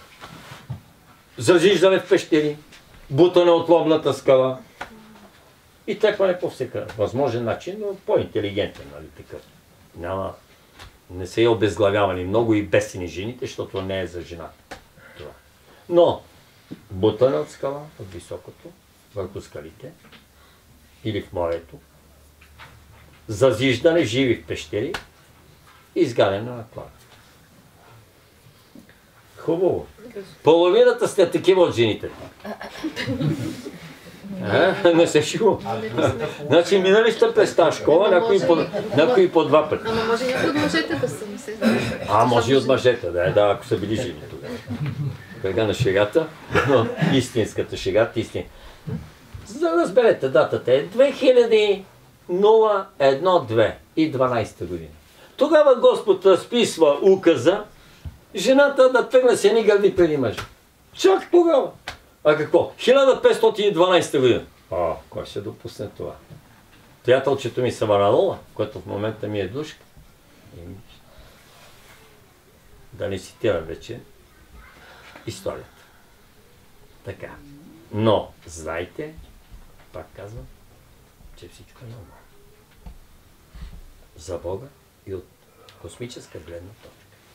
А ние трябва да си оправим нас самите. Отношението към Бог. Номер 1. Сутрин доброто Господи, вечер лекава Господи. Почваме работа. Значи баба ми споменаваше Господа, вика, не споменавай на празно името Божие. Ма не. Тя като отиде да почне да копае, хваща мотиката, плюси на лицето и Господи, с тебе почвам да копая. Това не е споменаване на празно. Сяда на трапезата. Господи, ела Господи да ядем. Почва да ядем. Каквото и да върши с Господа. 90, не знам колко години и беше напълно здрав. Така. Това те държи здрав. Това. Споменава. Значи Бог. Без него не дай да вършиш абсолютно нищо, каквото искаш да правиш. Карай го и Бог да бъде с теб. Но естествено, че за добри неща. Господ няма да тръгне с тебе да прави престъпление и ти да се напиеш и на други ден махмули и Господ да се напие и на други ден да е махмули. Пъто не може да командва Вселената. Значи, Господ не яде месо, не пие алкохол, не играе хазарт. Така че, след това, с хората, нашето отношение пак към нещата прави нещата. Когато си мил, добър, свесен, значи, щедър към хората, великодушен, милосърден, те отговарят със също. Те са длъжни, защото има закон на небето. В момента няма да стане, ще стане след 1 месец, ще стане след 1 година. Но и най-големият ти враг ще ти стане приятел. Най-големият ти ненавистник. Ако ти към него продължаваш да излъчваш непрекъснато от начало, ясно е първото нещо, че човек се е насил. Няма начин да не се насили. Вчера на това не съм могъл да му гледам мутрата, муцуната, сега искаш да го обичам. Не мога да го обичам. Ама, добре, като не можеш да го обичаш, поне си смени отношение. Поне го приеми такъв какъвто е. Той е такъв. Той няма да стане по-свесен, такъв е. След това вече започваш да му желаеш доброто. Доброжелателство, добронамерост, да имаш добри намерения към него, добри желания, да му желаеш на него и накрая вече започваш, ще видиш, че без да искаш след някой друг месец, ще бъде приятно да мислиш за този човек. Ма при това не си бавало само да си помислиш и ти се дига кръвното. Сега точно обратното. Мисли си на него и ти става приятно на душата. Да, приятно ти става, че си мисли за този човек. Изпитвал съм го, казвам го от опит. Ама опитайте, затова трябва да се приложи волята. Господ я дал като инструмент. Какво е дал? Дал една кофалница тук, нали, да мисли, ум, човешки. Дал едно сърце, изключителен инструмент, душата. И е дал воля. 3 абсолютни инструмента, с които човек да работи. Значи има инструментите, ти си майстор, ама седят тук инструментите, майстора, аз вика, аз съм скулптор, голям, ще направя скулптора, тук ще изделам или такъв дърворезбар, ще направи от дърво, от метал, а през това време само си пие билички и алкохол и изобщо не ги пипа. Да не стане тази скулптура сама от себе си. Господ ще му помогне, ето дал му инструменти, дал му е талант, какво иска повече? Господ дава, но в кошана не вкарва. Това е народната поговорка. Иска се малко се поизпътиш, иска се усилие. Щом сме на земята, казвал съм го неведнъж, трябва да полагаме усилия. Който мисли да мине без усилия, той много се лъже. И братовчерите не минават без усилия. Нали? Защото и той се мъчи усилия, дето моля на чешмата. Слага, прави, толкова върте се, като му слава около камион.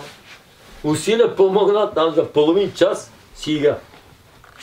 Значи, те усилия са за него са от полза, не? Опитно свобода. Нищо няма без смисъл и без значение. Всичко, всяко едно нещо небето прави със смисъл и със значение, а ние си мислиме, че е безмислено. Не. Така е. Като Оля, написал съм го в последната книга, Оля мурга в наш събрат, дето с една кофа и с един черпак и хвърля в моето кисело мляко. Нали, там един го пита, мислиш, че се подпаси, той е Диоген. Той ви казва, некой да е пробвал до сега, ако се подпаси. Да ще полага усилие човека, една копа кисело мляко и черпак е нищо. Хвърля морето, море, откъде знае, може да се подпаси. Написал съм го в 5 алмазени рози, там мисля, че е някъде. Тая случка. Това е притча. За мен усилието е свързано с съзидателност. Така, нали, усилие, просто заради самото усилие. Ама той е мургав, той не иска да се сижда, той иска само да е надалавен.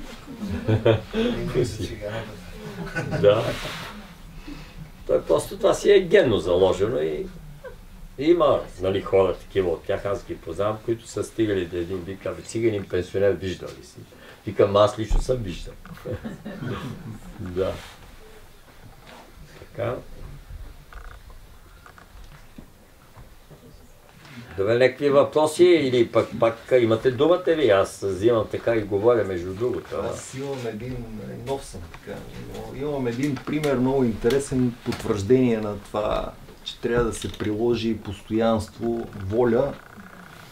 Един мой приятел, познат тенисист от световната ранглиста, 100 там, не знам си кое място, ама пак, нали, човек с постижение и го гледах, наблюдавах го как тренира самия той.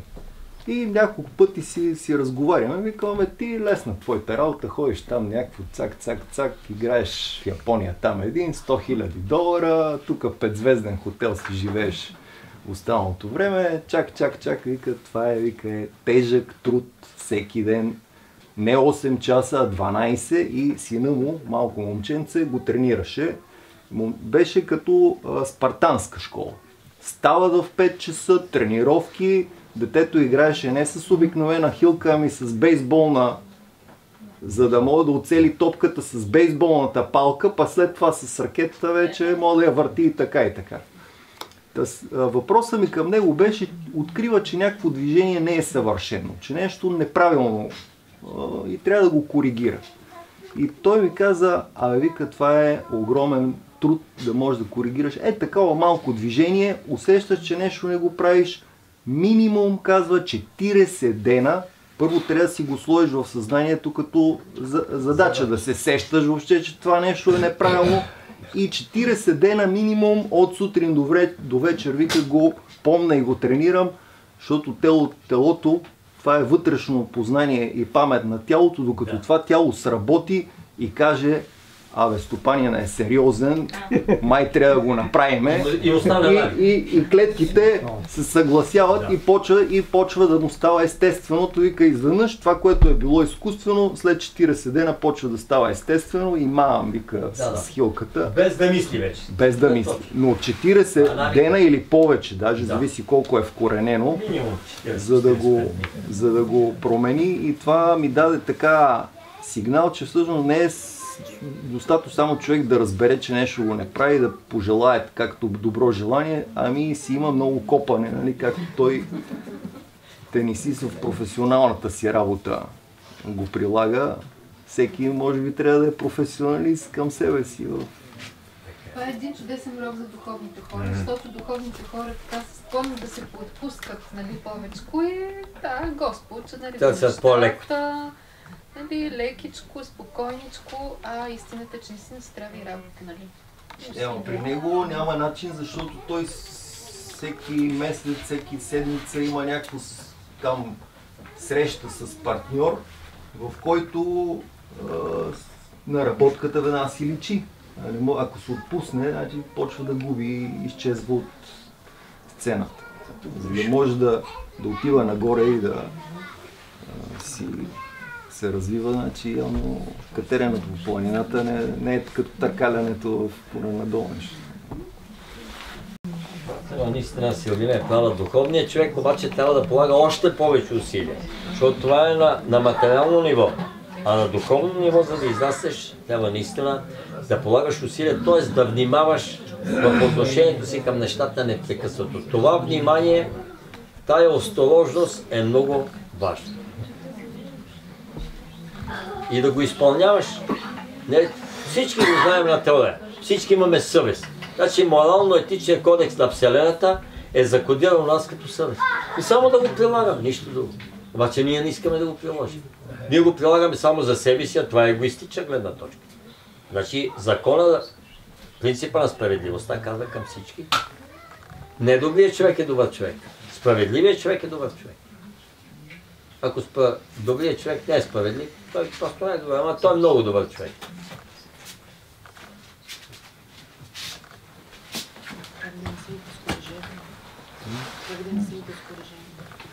Това е, че човек наистина трябва да има силен дух и силна воля и силна вяра.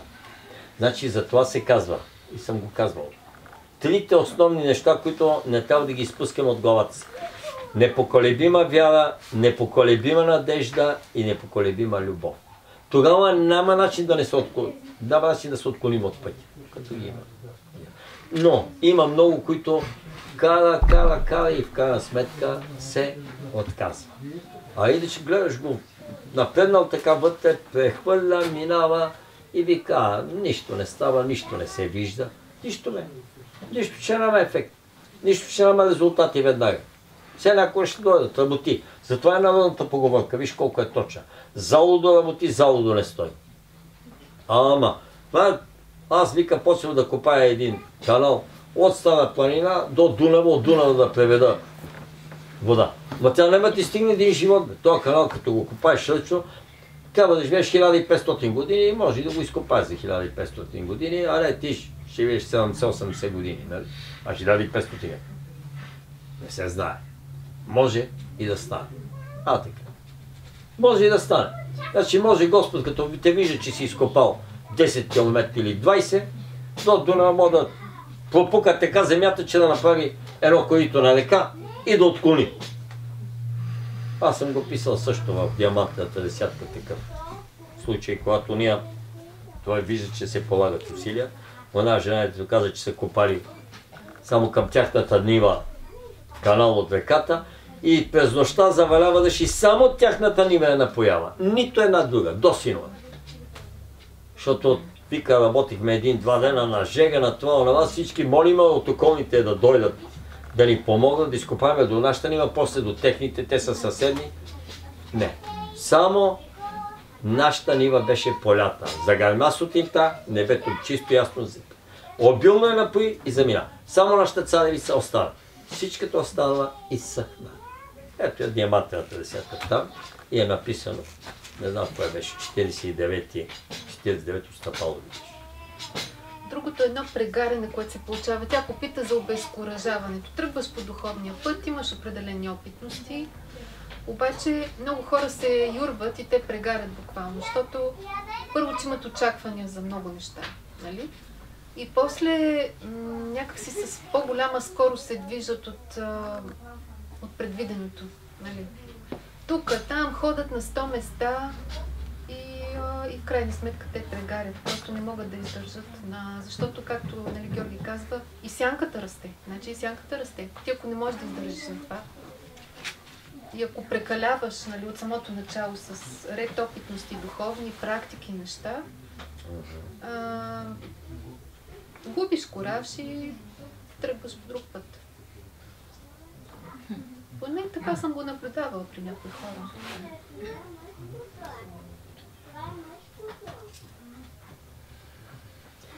Знаете ли, човек е точно на мястото си, точно във времето си, точно върши онова, което трябва да върши за момента и ще гледа да го свърши добре. Значи, какво е мисията на човека? Питат ме непрекъснато, моята мисия каква е? Твоята мисия не е да станеш майка Тереза, а да готвиш едни манджи и да ги готвиш с любов. На една готвачка казва. Това е. Аз ви имам виденията. Да, виденията са прекрасно нещо. Може да станеш ясновидка, може да станеш пророчица, може да станеш лечителка, всичко. Има време. Сега ще готвиш манджи или ще миеш чините и да ги измиеш идеално. Да скъпцат. Не да ги през пръстите ги пуснеш, да са мазни. Да скъпцат. Идеално. И ги миеш с чувство. Това ти е задължението. Нищо друго. Тогава Господ ще те направи светица. Макар. Е така. Нали, само смирането не чини. Не да обикаляш света като майка Тереза и да даваш духовни постулати. Т.е. духовни мъдри. Не. Това съм го наблюдала. Влизам в банка и касиерката е толкова благоразположена, толкова доброта излъчва, че ти става едно приятно. Нали, обикновено в банката има повече негативна енергия. Обаче тази жена толкова благо се излъчва, че направо те зарежда и си тръгваш радостен, нали, от това място. Знае, че това е длъжността. Това е мисия. Просто тя се така. Не. Казвам, знае в смисъл, душата знае. Ума не знае, но душата знае всичко и не може да я излъжеш. И е хубаво да се научите да говорите помежду си с душите си. Обикновено става през нощта. Хубаво. Като легнеш да заспиш, може да говориш, да извикаш, казва, Господи, искам да извикам еди кой си душата и да говоря в една нощ с нея. Естествено, че Господ ти я плаща. Дали ще успееш да говориш или не, това е отделен въпрос, докато се научиш, но може да се говори и така. Дойди с душата на враговете си, на предателите си, защо направи. Много е интересно, когато човек се научи и после вече постепенно и той става участник. Значи земният ум, който преди това душите го изключват. Те си контактуват както посветените. Посветените контактуват, ама другите не ги пускат вътре. Докато не дораснат. Когато вече порасне човека и придобие навик да говори с душите, тогава вече започва не на сън, а във видение да говори. Душата идва на еди кой си, може в етерно тяло или в астралното и си говори. Всичко си е точно. И това ще стане. Всеки един ще придобие тия способности. Само че сега, който ги придобива, трябва да полага повече усилия след 2, 3, 5 или 10 години, по-малко след 50 години. Просто тия неща ще му бъдат дадености. Каквито сега са на определени хора дадени.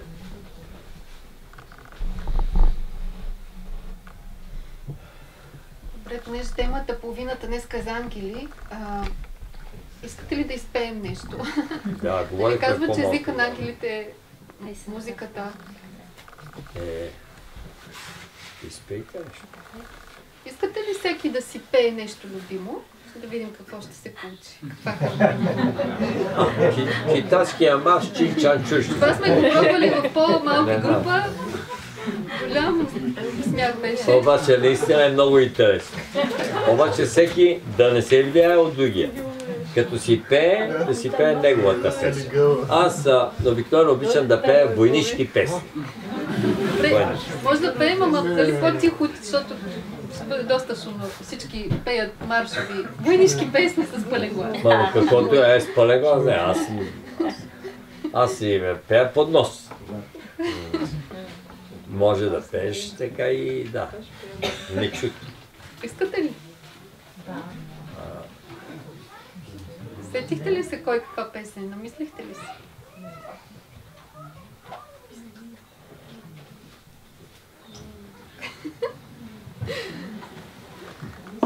Понеже такива, някой ми каза преди това, че са правили някаква такава практика и хубава идея. Добре. Да пробваме ли? Айде. Добре. Какво да кажа? 3-4.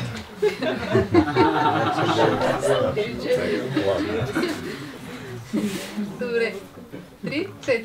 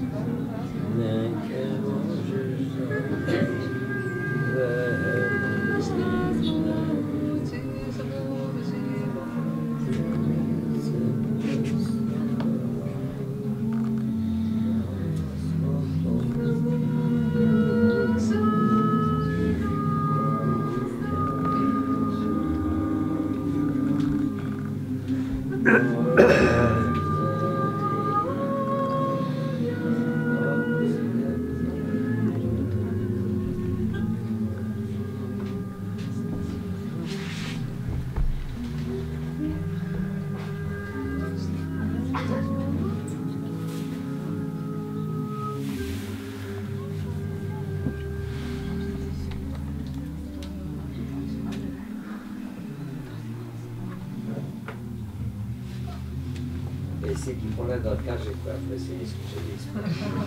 Аз лично бях назад, по-мекали. Ударът и стигна за всички от сърце. Напред чефа в жените. Като през миналото поне, нали знаеш как? Вика, магарета ти жените напред. А то било съгласено от полето с мини. Така че... Доста интересно се получи. Да. Абе, изпей ти нещо, така или пък. Някоя оригинална песен има. Добре, ще правим ли медитация? Не знам.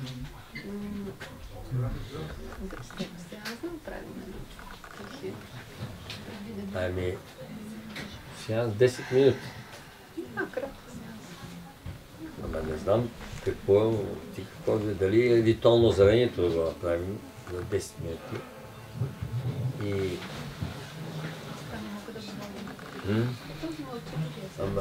мълчаливия? Добре, ритуално озарението смятам, че повечето го знаете, нали? Или не го знаете? И я. Чакай да. Силвинке, може да го прочетеш ти от книгата, а аз ще го направя. За да го научите, ритуала на озарението е нещо, което важното е да се направи, да се приложи усилие и постоянство и упоритост.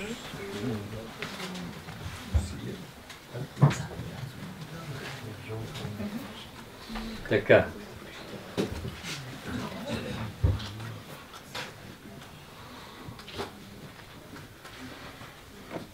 Така, ритуално озарението е няколко страници. Това е на 207 страница в книгата Пет алмазени рози. Силвина, ти ли ще го прочетеш? А? Или аз да го прочета? Отпред ти го разкажи какво го чета. Не, тук е описано. Сега. От 207 до 214, 7 страници, значи 4 листа са. Така. Да прощава на който го е чел и който го е правил. Именно Радинка го е правила 2 пъти по 144 дни. Но аз поне съм го описал точно, ще взема да си го прочита вместо да го говоря. Ако искаш, Радинка, ти го прочетеш. Добре. Добре. Не е много дълго. Не е дълго, то се чете за 2-3 минути. Не мисля, че повече ще четем по една минута. Стане се една минута. Да. Добре, аз ще го прочета тогава, защото проблем. Така. Този ритуал на озарението. Този изключителен и дълбоко засекретен някога окултно-езотеричен ритуал е бил познат на свещенодейците от дълбока древност. Но само най-посветените жреци, адепти и учители са имали правото да въвеждат чрез него в сферата на висшето познание свои строго избрани ученици, най-надарените, най-преданите, най-напредналите. Дойде времето това превъзходно медитативно свещенодействие да се разсекрети, за да могат много човешки души да се крадат пътя си към небесната виделина. Пълното название на ритуала на озарението е влизане в пътя на ослепителната светлина и оттам пълното сливане с нея. Чрез този ритуал може да се излезе от самсарата и да се получи виза за Вселената. Самсарата, това е непрекъснато прераждане на човешката душа на земята. Се казва самсара. Така. По време на практикуването на ритуала ясно се вижда степента на одухотворяване на ученика. Пробуден, просветен, посветен, праведен, съвършен и светия. Ето и технологията на ритуала на озарението. Виделейката е най-мъничкото, но най-сигурното гнездо на духа във Вселената. За тези, които за първ път чуват думата виделейка, ще уточня, че това просто е леко изтеклен купол, кубе, каквото имат църквите, параклисите, пагодите, синагогите, джамиите и ред други молитвени сгради. Подобни са тракийските и прабългарските юрти и шатри. По трако-българските земи има много виделейки, построени преди 1000 години, които археолозите наричат куполни гробници, а това е много далеч от истината, защото те са космически съоръжения със свещеническо предназначение. Домът за живеене на бъдещето е виделейка.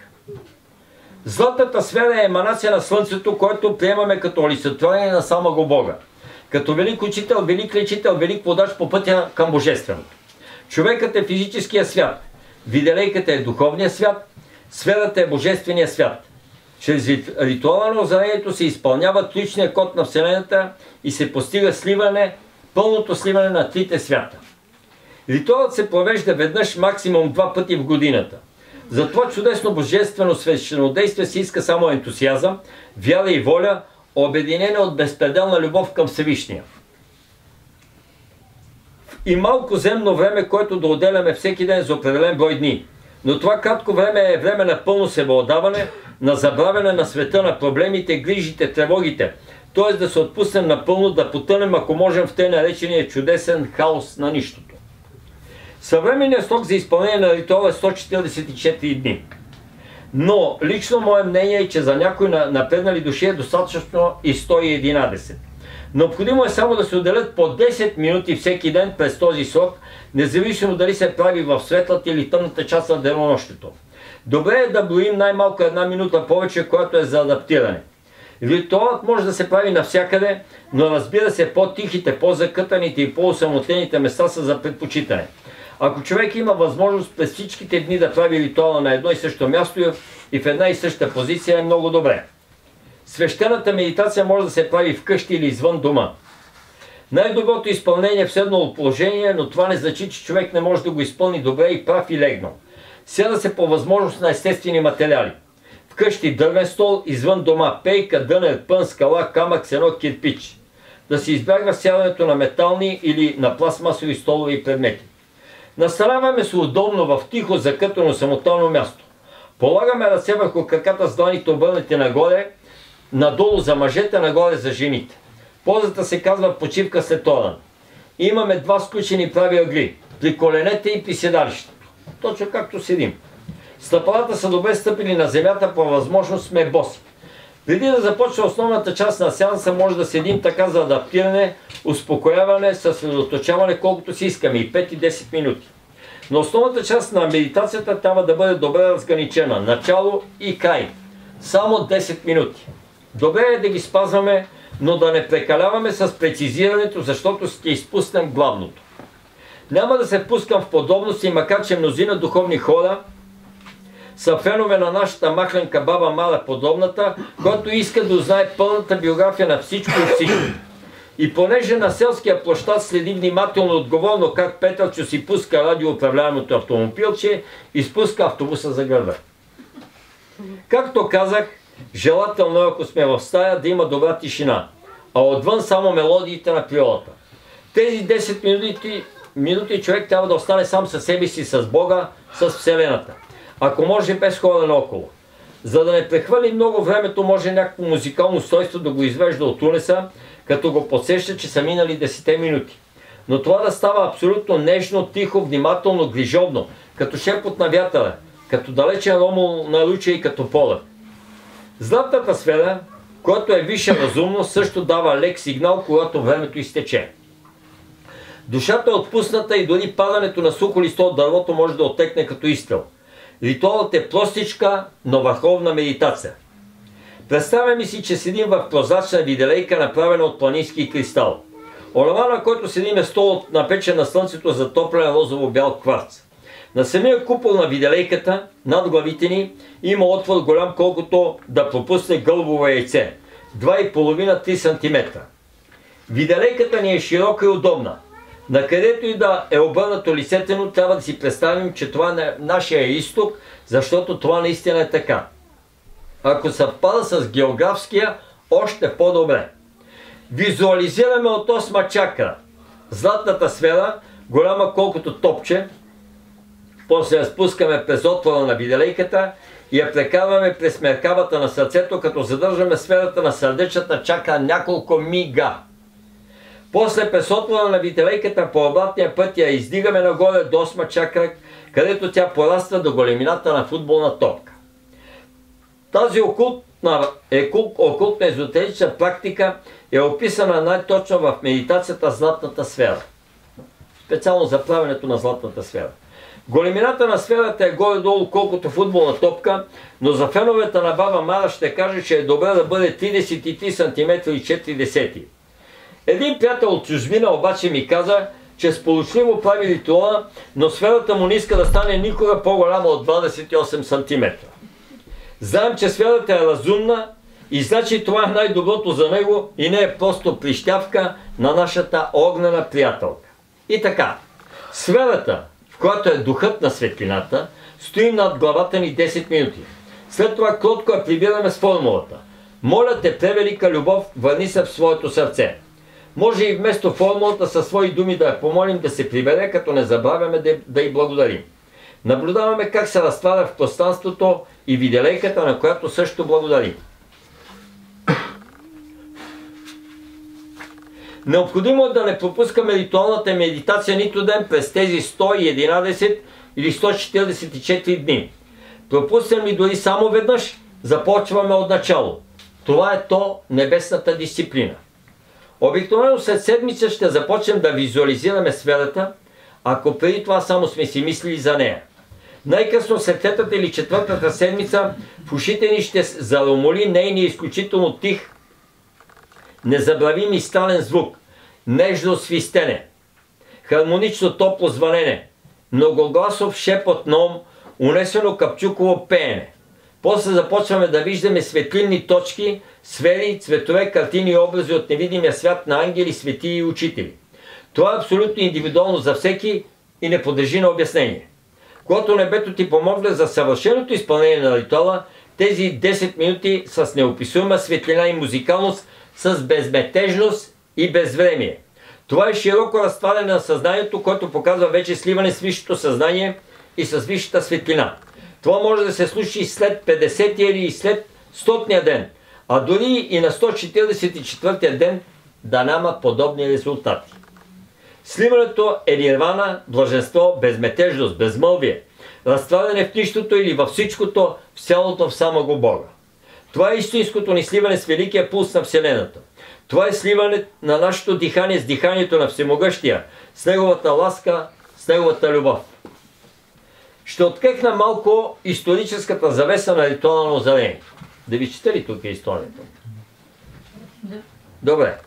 Той се е провеждал още 8000 години преди Христа. Духовният учител е избирал само няколко ученика и ги е подлагал на едноседмично строго ритуално очистване. Пълен глад, пълно мълчание, пълно бездействие, пълно единочество. След това е провеждал ритуала под негово лично наблюдение. Вместо съвременната виделейка, която е дадена за арийското съзнание последен модел, учителят е насочил учениците си да визуализират пирамида. Тя е била пресечена точно до мястото на пирамидона. Учениците са визуализирали прозрачна пирамида без пирамидон, а на негово място са поставили слънцето. Всеки ученик проектирал такава пирамида около тялото си и седял на визуализиран златен стол. Тогавашният отвор на горната част на пирамидата е бил с големината на кокошие яйце и са го наричали петлюв отвор. Ритуалът е продължавал около 15-20 минути, а времето е отборявал учителя. Понякога са използвани и пясъчни часовници. Продължителността в дни първоначално е била 777. След това намаляла до 555, а по-късно до 333 дни. Тази мистично-окултна положителност и сега се практикува в някои светилища на изток с визуализация на пирамида и слънце. Ще посоча разликата между пирамидата и виделейката. Пирамидата е форма за човешкото съзнание от втора, трета, четвърта и пета коренни раси. За човешките същества от шеста коренна раса е дадена виделейката. Тук му е мястото да открие една простичка тайна от секретния арсенал на баба Мана подробно. Ако собствената ни аура е достатъчно чиста и личната ни енергийна сфера достатъчно мощна, не е необходимо да визуализираме ни виделейка, ни пирамида, ни предмети за сядане. Златната сфера Слънчице е напълно достатъчна да ни води през тези ежедневни 10 минути по великият път на озарението. Ама това мога да го правя аз. Чакай да се похваля. Ще кажа и няколко думи как да си намерим подходящо място за ритуала. Вече свършам, имам 2 изречения. Ако сме след природата, това място обикновено се нарича котлон. Избираме първоначално каквото и да е място и с затворени очи започваме да се въртим в кръг, посока обратна на часовниковата страна. Дясната ни ръка е изпъната напред хоризонтално с дланта обърната надолу. Пред очите ни по някое време ще започнат да се явяват цветове. Ако са студени, сини, сребристи, метални, тъмнозелени, сменяме мястото, докато не се явят топли. Червени, оранжеви, розови, жълти, кремави, златисти, портокалови. Колкото тези цветове са по-наситени, толкова е по-добро и по-точно мястото лично за нас. Доброто място за провеждането на ритуала за един обаче може да не е подходящо за друг. Това е абсолютно индивидуално. Ритуал на озарението. Единствен, написан от духовен учител, дадена тайната и секрета. Прости ми, тате, но с това разрешение го дадам. Иначе няма. Вижте колко е просто. Но е безпогрешно. Може да спомена хора, които са между нас след 144 дни са направили духовна трансформация, почти отваряне на третото око. Това не, че си правя реклама, казвам само истина. Но от 100 човека, в един вид, не знам къде бях, идва един, вика: Георги, това сигурно съм ненормален. Що бе, моето момче, бе? Той така човек на възраст вече.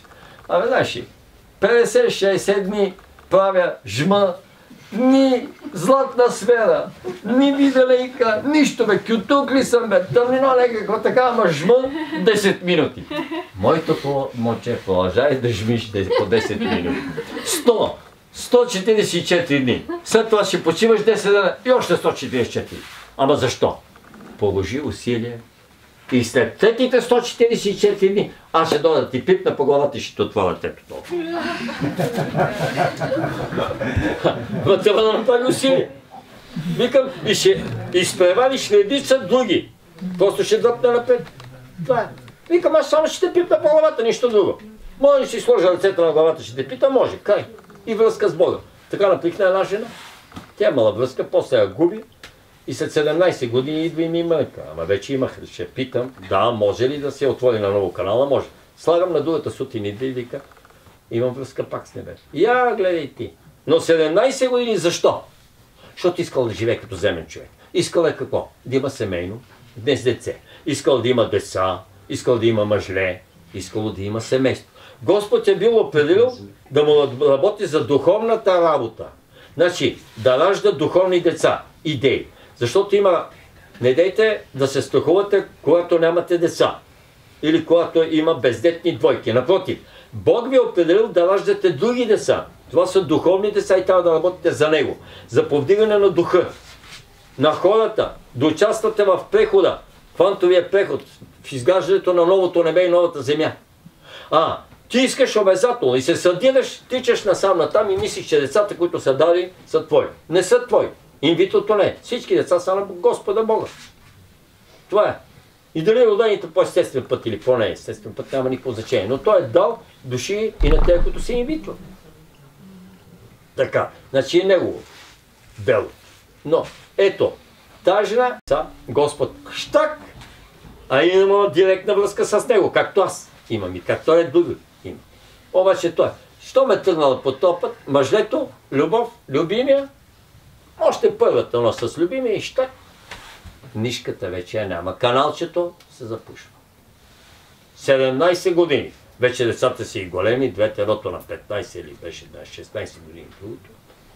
Да, вече има право. Живеят, децата са големи, вика, пластаха се по света да учат.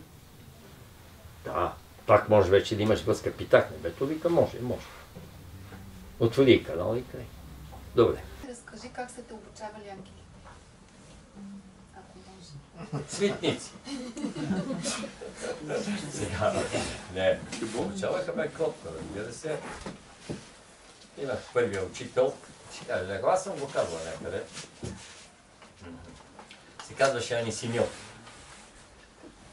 Анисил, съкратено, Ани му виках Гаден. Той ми викаше светли господарю, защото щом съм в земно тяло и съм на земята. Аз обикновено, много от нас, които са праведни, така да се каже, са извисени над ангели. Как мога да така? Обаче, аз трябва да имам духовен учител. Както учител е бил на Александър Македонски, кой е бил учител?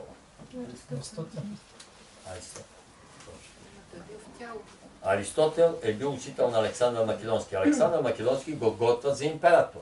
Това е нещото. Той е царския син. Аристотел е просто тогава един философ, един учен. Добър, нали? На по-ниска степен. Ама той става учител. А после Александър Велики вече завладява цивилизования свят. Така. По същия начин Анисилчо идва и почва да ме обучава. Спартанската дисциплина е нищо, военната дисциплина е нищо. Ще ви се завие сега. Момчето го казва. Всека една секунда си под наблюдение. И ти се казва какво да правиш. Ама дали ти се ще или не ще, никой не те пита. Сутрин, 4 часа 00. Става. Отиваш. Къде? Горе планета. Дъжд, мъгла, студ, навлича се. Ма моли да поспе на минута. Не може, ритници. Ставаш и заминаваш. От 4 посвещаш плътството, правиш лека гимнастика, загрявка, всичко. Каквото ти се каже, слизаш долу. Една чаша топла вода. Изпиваш. След чашата топла вода, почва така. През това време непрекъснато ти текат през главата лекции. Те обучават през това време. Но лекциите текат не от самия учител, някой път той ти говори и той може да ти изнесе цяла беседа. Те идват отгоре по един специален канал, който тъкат. За каквото? Питаш го него, кажи ми него. Той обяснява. Но той ти е учител за какво? примерно, днеска, вика, ще кара само на вода, няма ядене. До 4 часа след обед имаш право да изпиеш още 2 чаши вода. Напие ли се? Не интересува. 3 чаши вода по 200 грама.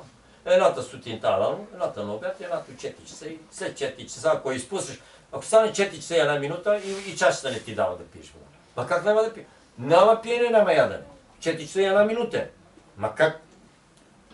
До 16:00 часа пише. И тогава трябва да отидеш да си напълниш чашата с вода и да изпиеш. Ако се размадаваш като малга, не се шегува. Всяка една секунда тя разпределя. Сега седни тук, ето го теста, после да го решаваш. Стани, излез от бунгалото и така нататък. На бунгалото вече като бях най-напред почти 1 година и повече, бях затворник в собствения си дом, в къщата и в стаята не излизах. Обучението тече. Мога ли да отида да си видя приятелите? Не може. Мога ли да отида до магазина? Не може. Вкъщи. Тук. Месец минава, какво става с Георги? Той се затворил, да, що откачи? Поставка. Това не е нормално. Не, още си бях нас, още не бях с брадar. Значи брадата ме вече след 7-8 месеца, аз не обичам брадатите. Се викам, той е брадат, той е някакъв такива нелицеприятни думи, нали?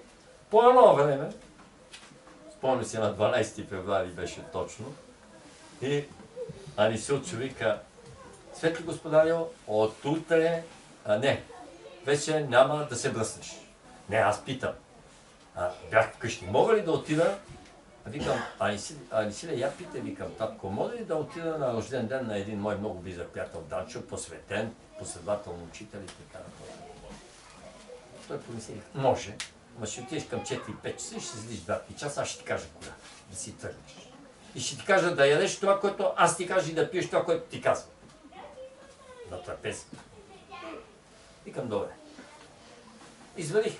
Не знам какъв подавак има, че ставам разни мъжки оди колони, това, онова, дето се ги подавали на мен, с турпак, так, побирам и отивам.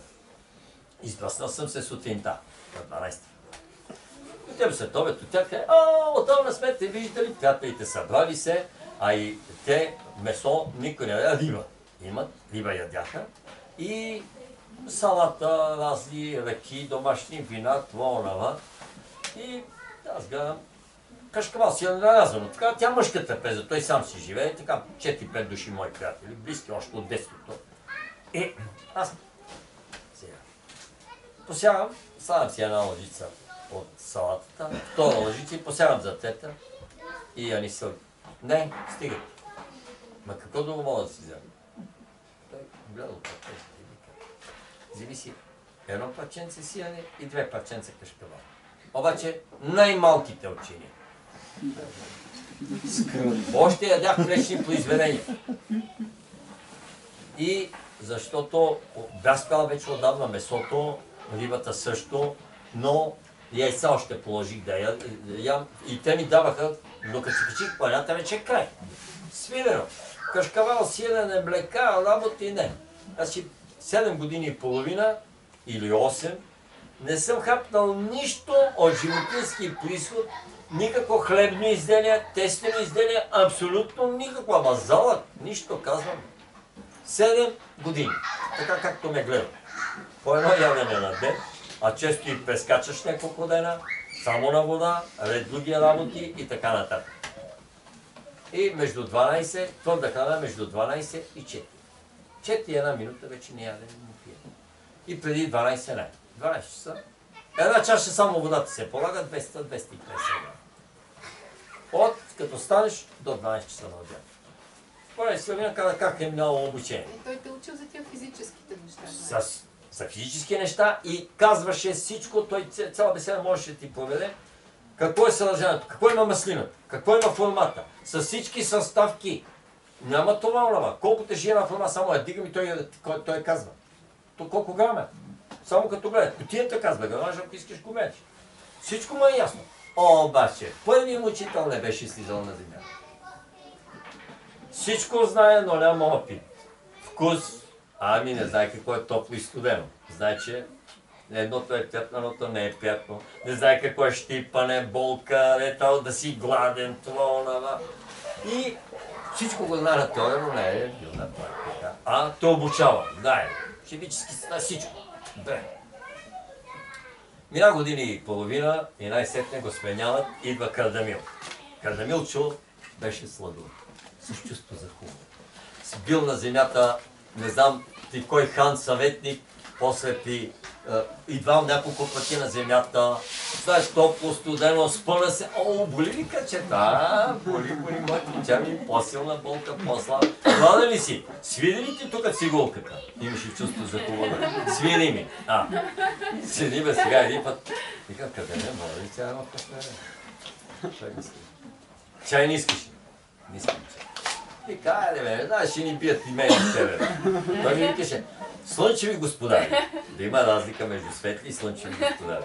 Викам, къде мине, айде, вика, едно късно кафе, може, вика, от мене да мине. И вика, къде си? Аз още не може да го визуализирам, но усещам около мене, той е в етерно тяло. И вика, сега ще седна на този стол, вика, гледа някой да не ми седне ускут. Народни приятели, от заведението. Вика, гледа някой да не ми. Вика, някой маска, като ти седна ускут. Ей, късмет!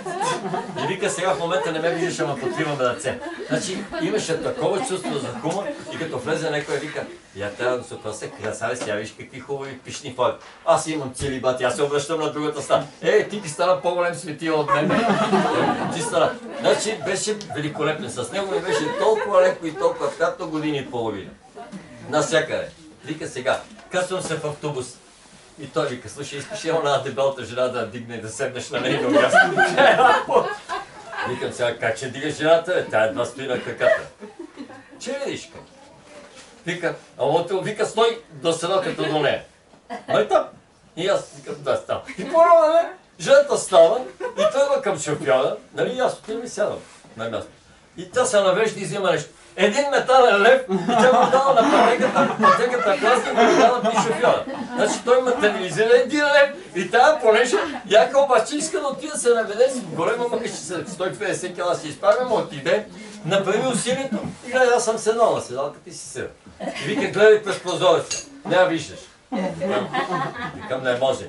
Гледах през прозореца, сега застана жената, ама неудобно, но гледам багажа до седалка, тя стана. И той вика, не трябваше да ставаш. Вика, не мога да не стана сега на жената и тя да се седне на място. Обаче такива майтапи с него, много ми беше весело. Значи аз така леко ми мина тая втората година и половина, където вие искате да знаете ангелите как обучават. И почна вече така леко, тук вече почна въвеждането в изкушението и почна леко да ме поднася. Казва нещо обаче, докато на различаването трябва да го придобия. И сега, не знам къде из планината кара, и аз знам, че има едно дере и долу има едно тресавище и не е приятно за минаване. Там из моята планина, където обикалям непрекъснато.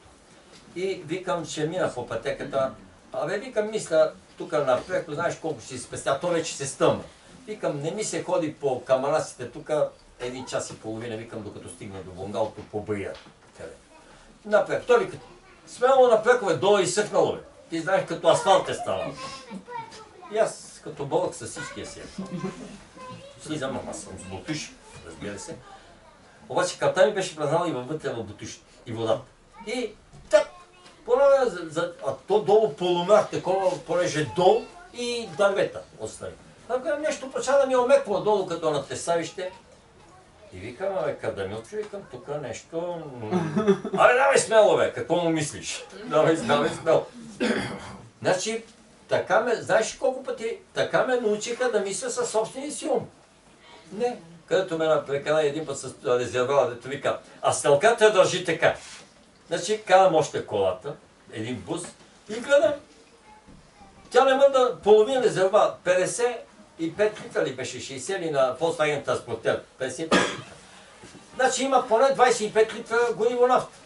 И аз гледам, стълката седи така. Аз съм карал много. 5-6-700 км и повече. Па си гледам, той гоеше по 5-6 литри. Викам, има. Той как е смело, бе? Аз ме изтръско там, където няма жива душа, няма бензиностанция, няма нищо. Вика, как е смело, вече си светия. Все половин резерват ще имаш, а даже и пълен. Стълката, виж. Так като... А той може да мести стълката как си иска. И так, вика, виж, сега е пълен. Ама вика, не. Вика, аз вика само местих стълката да ти покажа, че мога, вика, да я изместя. Сега дъжа на страна. И аз карам и там. Между две села там. Так! Спря. Кола. Изгъста. И аз викам, какво стане? Той вика, ми свърши нафта. Чакай да ни половина за... Какво па си, какви ти, що не провери? И аз слизам, бъркам, отивам една пръчка. Отварям капачката и пъкам вътре пръчката, никой. Що не провери, бе? Стълката може да е развалена. Ама викам ти си, аз съм я нагласил, ама може да е развалена. Що не провери? Ами я слушаш мен. Значи, да, на различаването някой път ни подвежда. Това се казва въвеждане в изкушение в молитва. И ни въвежда в изкушенията, в изкушение ни избави от тотално. Разбрахте ли се? Значи, това е метод на обучение. Има и по-кофти методи. Значи, много така перкеквичando съм излизал с така болешки от обучение. Но стига, повече няма да говоря. Беседата, слава на Бога, вече върви към моя край. Няма да правим ритуала на озарението. Това беше ритуала, който ви говорих сега от кухнята и ви казах от моя опит. Обучението продължаваше, а преди това, за да ме вкарат, знаете, че 72 денонощи съм бил разпънат с железа.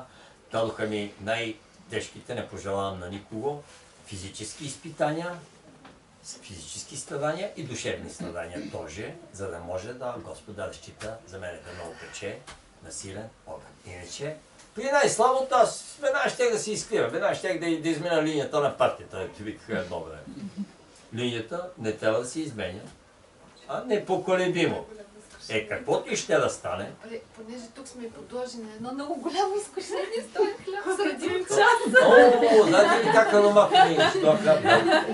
Добре, вече свършваме. Искам да ви благодаря от сърце и най-напред да благодаря на светлата сила на Бога. Слава Тебе, Господи. Моята благодарност е такава, която го казвам. Вижте колко е просто.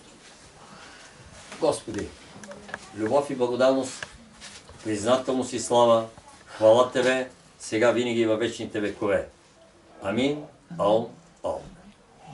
Това ми е благодарността към Господа. Отдаване на слава, отдаване на хвала, любов и благодарност. Така. Добре, смятам, че това, което казах, току-що го излъчих от Ваше и от мое име и знам, че е така. И ето, моментално го видях къде отиде. Отиде в Божествената вселена. Един лъч и една сфера, която беше абсолютно златиста и бляскава, не можеш да я погледнеш с физическите си очи, която се издигна от тук, от купола и отлетя към реката на светлината, живота и любовта в Божествената вселена, където пожелавам на всички все някога да я видите.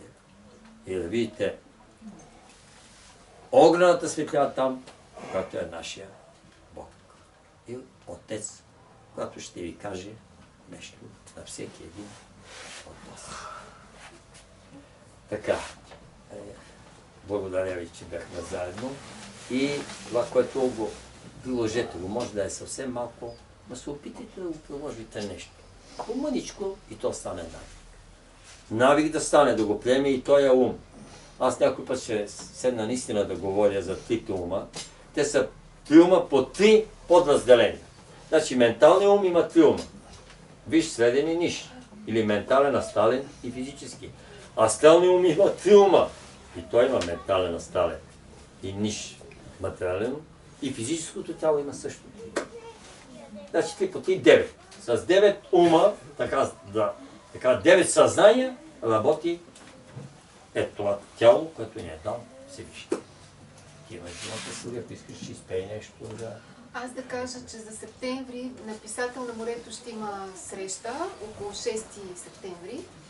Така че който иска да дойде, добре дошъл.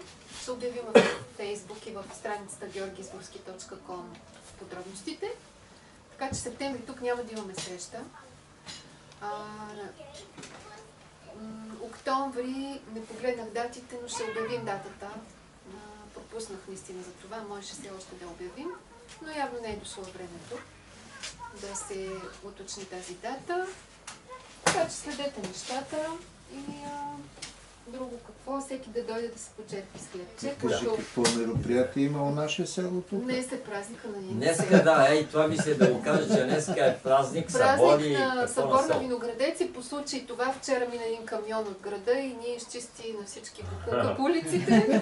Така специално за нашата беседа, нали? Значи 13, 14 и 15, нали така казвате? Днеска до вечера от 5 часа е представлението на площада. Утре няма да има нищо, на други ден вече по случай. Да, в кухнята има много плодове. Сега не сме организирали някой да служи там и да чисти, да оправя, да мие плодове, да слага. Общо взето се чувствайте наистина като у дома си, да се почерпим, нали, заедно всички. Тук има хлебче. Много благодаря на приятелката, която го донесе. Аз самата нямах време да направя хлебче, но ето, че нещата се наредиха. И тук има щанд с книгите на Георги, други неща, който се интересува може да погледне. Ако има ли достатъчно от визитата ми картичка, т.е. от малката си книжка, който ли я няма да си я вземе. Който не тя е като подарък, малката синя книжка. Безплатно.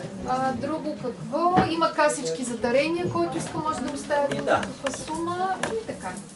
Това от нас, благодаря. Продължаваме да си говорим отвън. Да. Не, отвън към по-добре. Той виж, през цялото време имаше един естествен чедър, ако забелязахте, нали? Виж колко хубаво беше приятно. Добре, записали. Добре,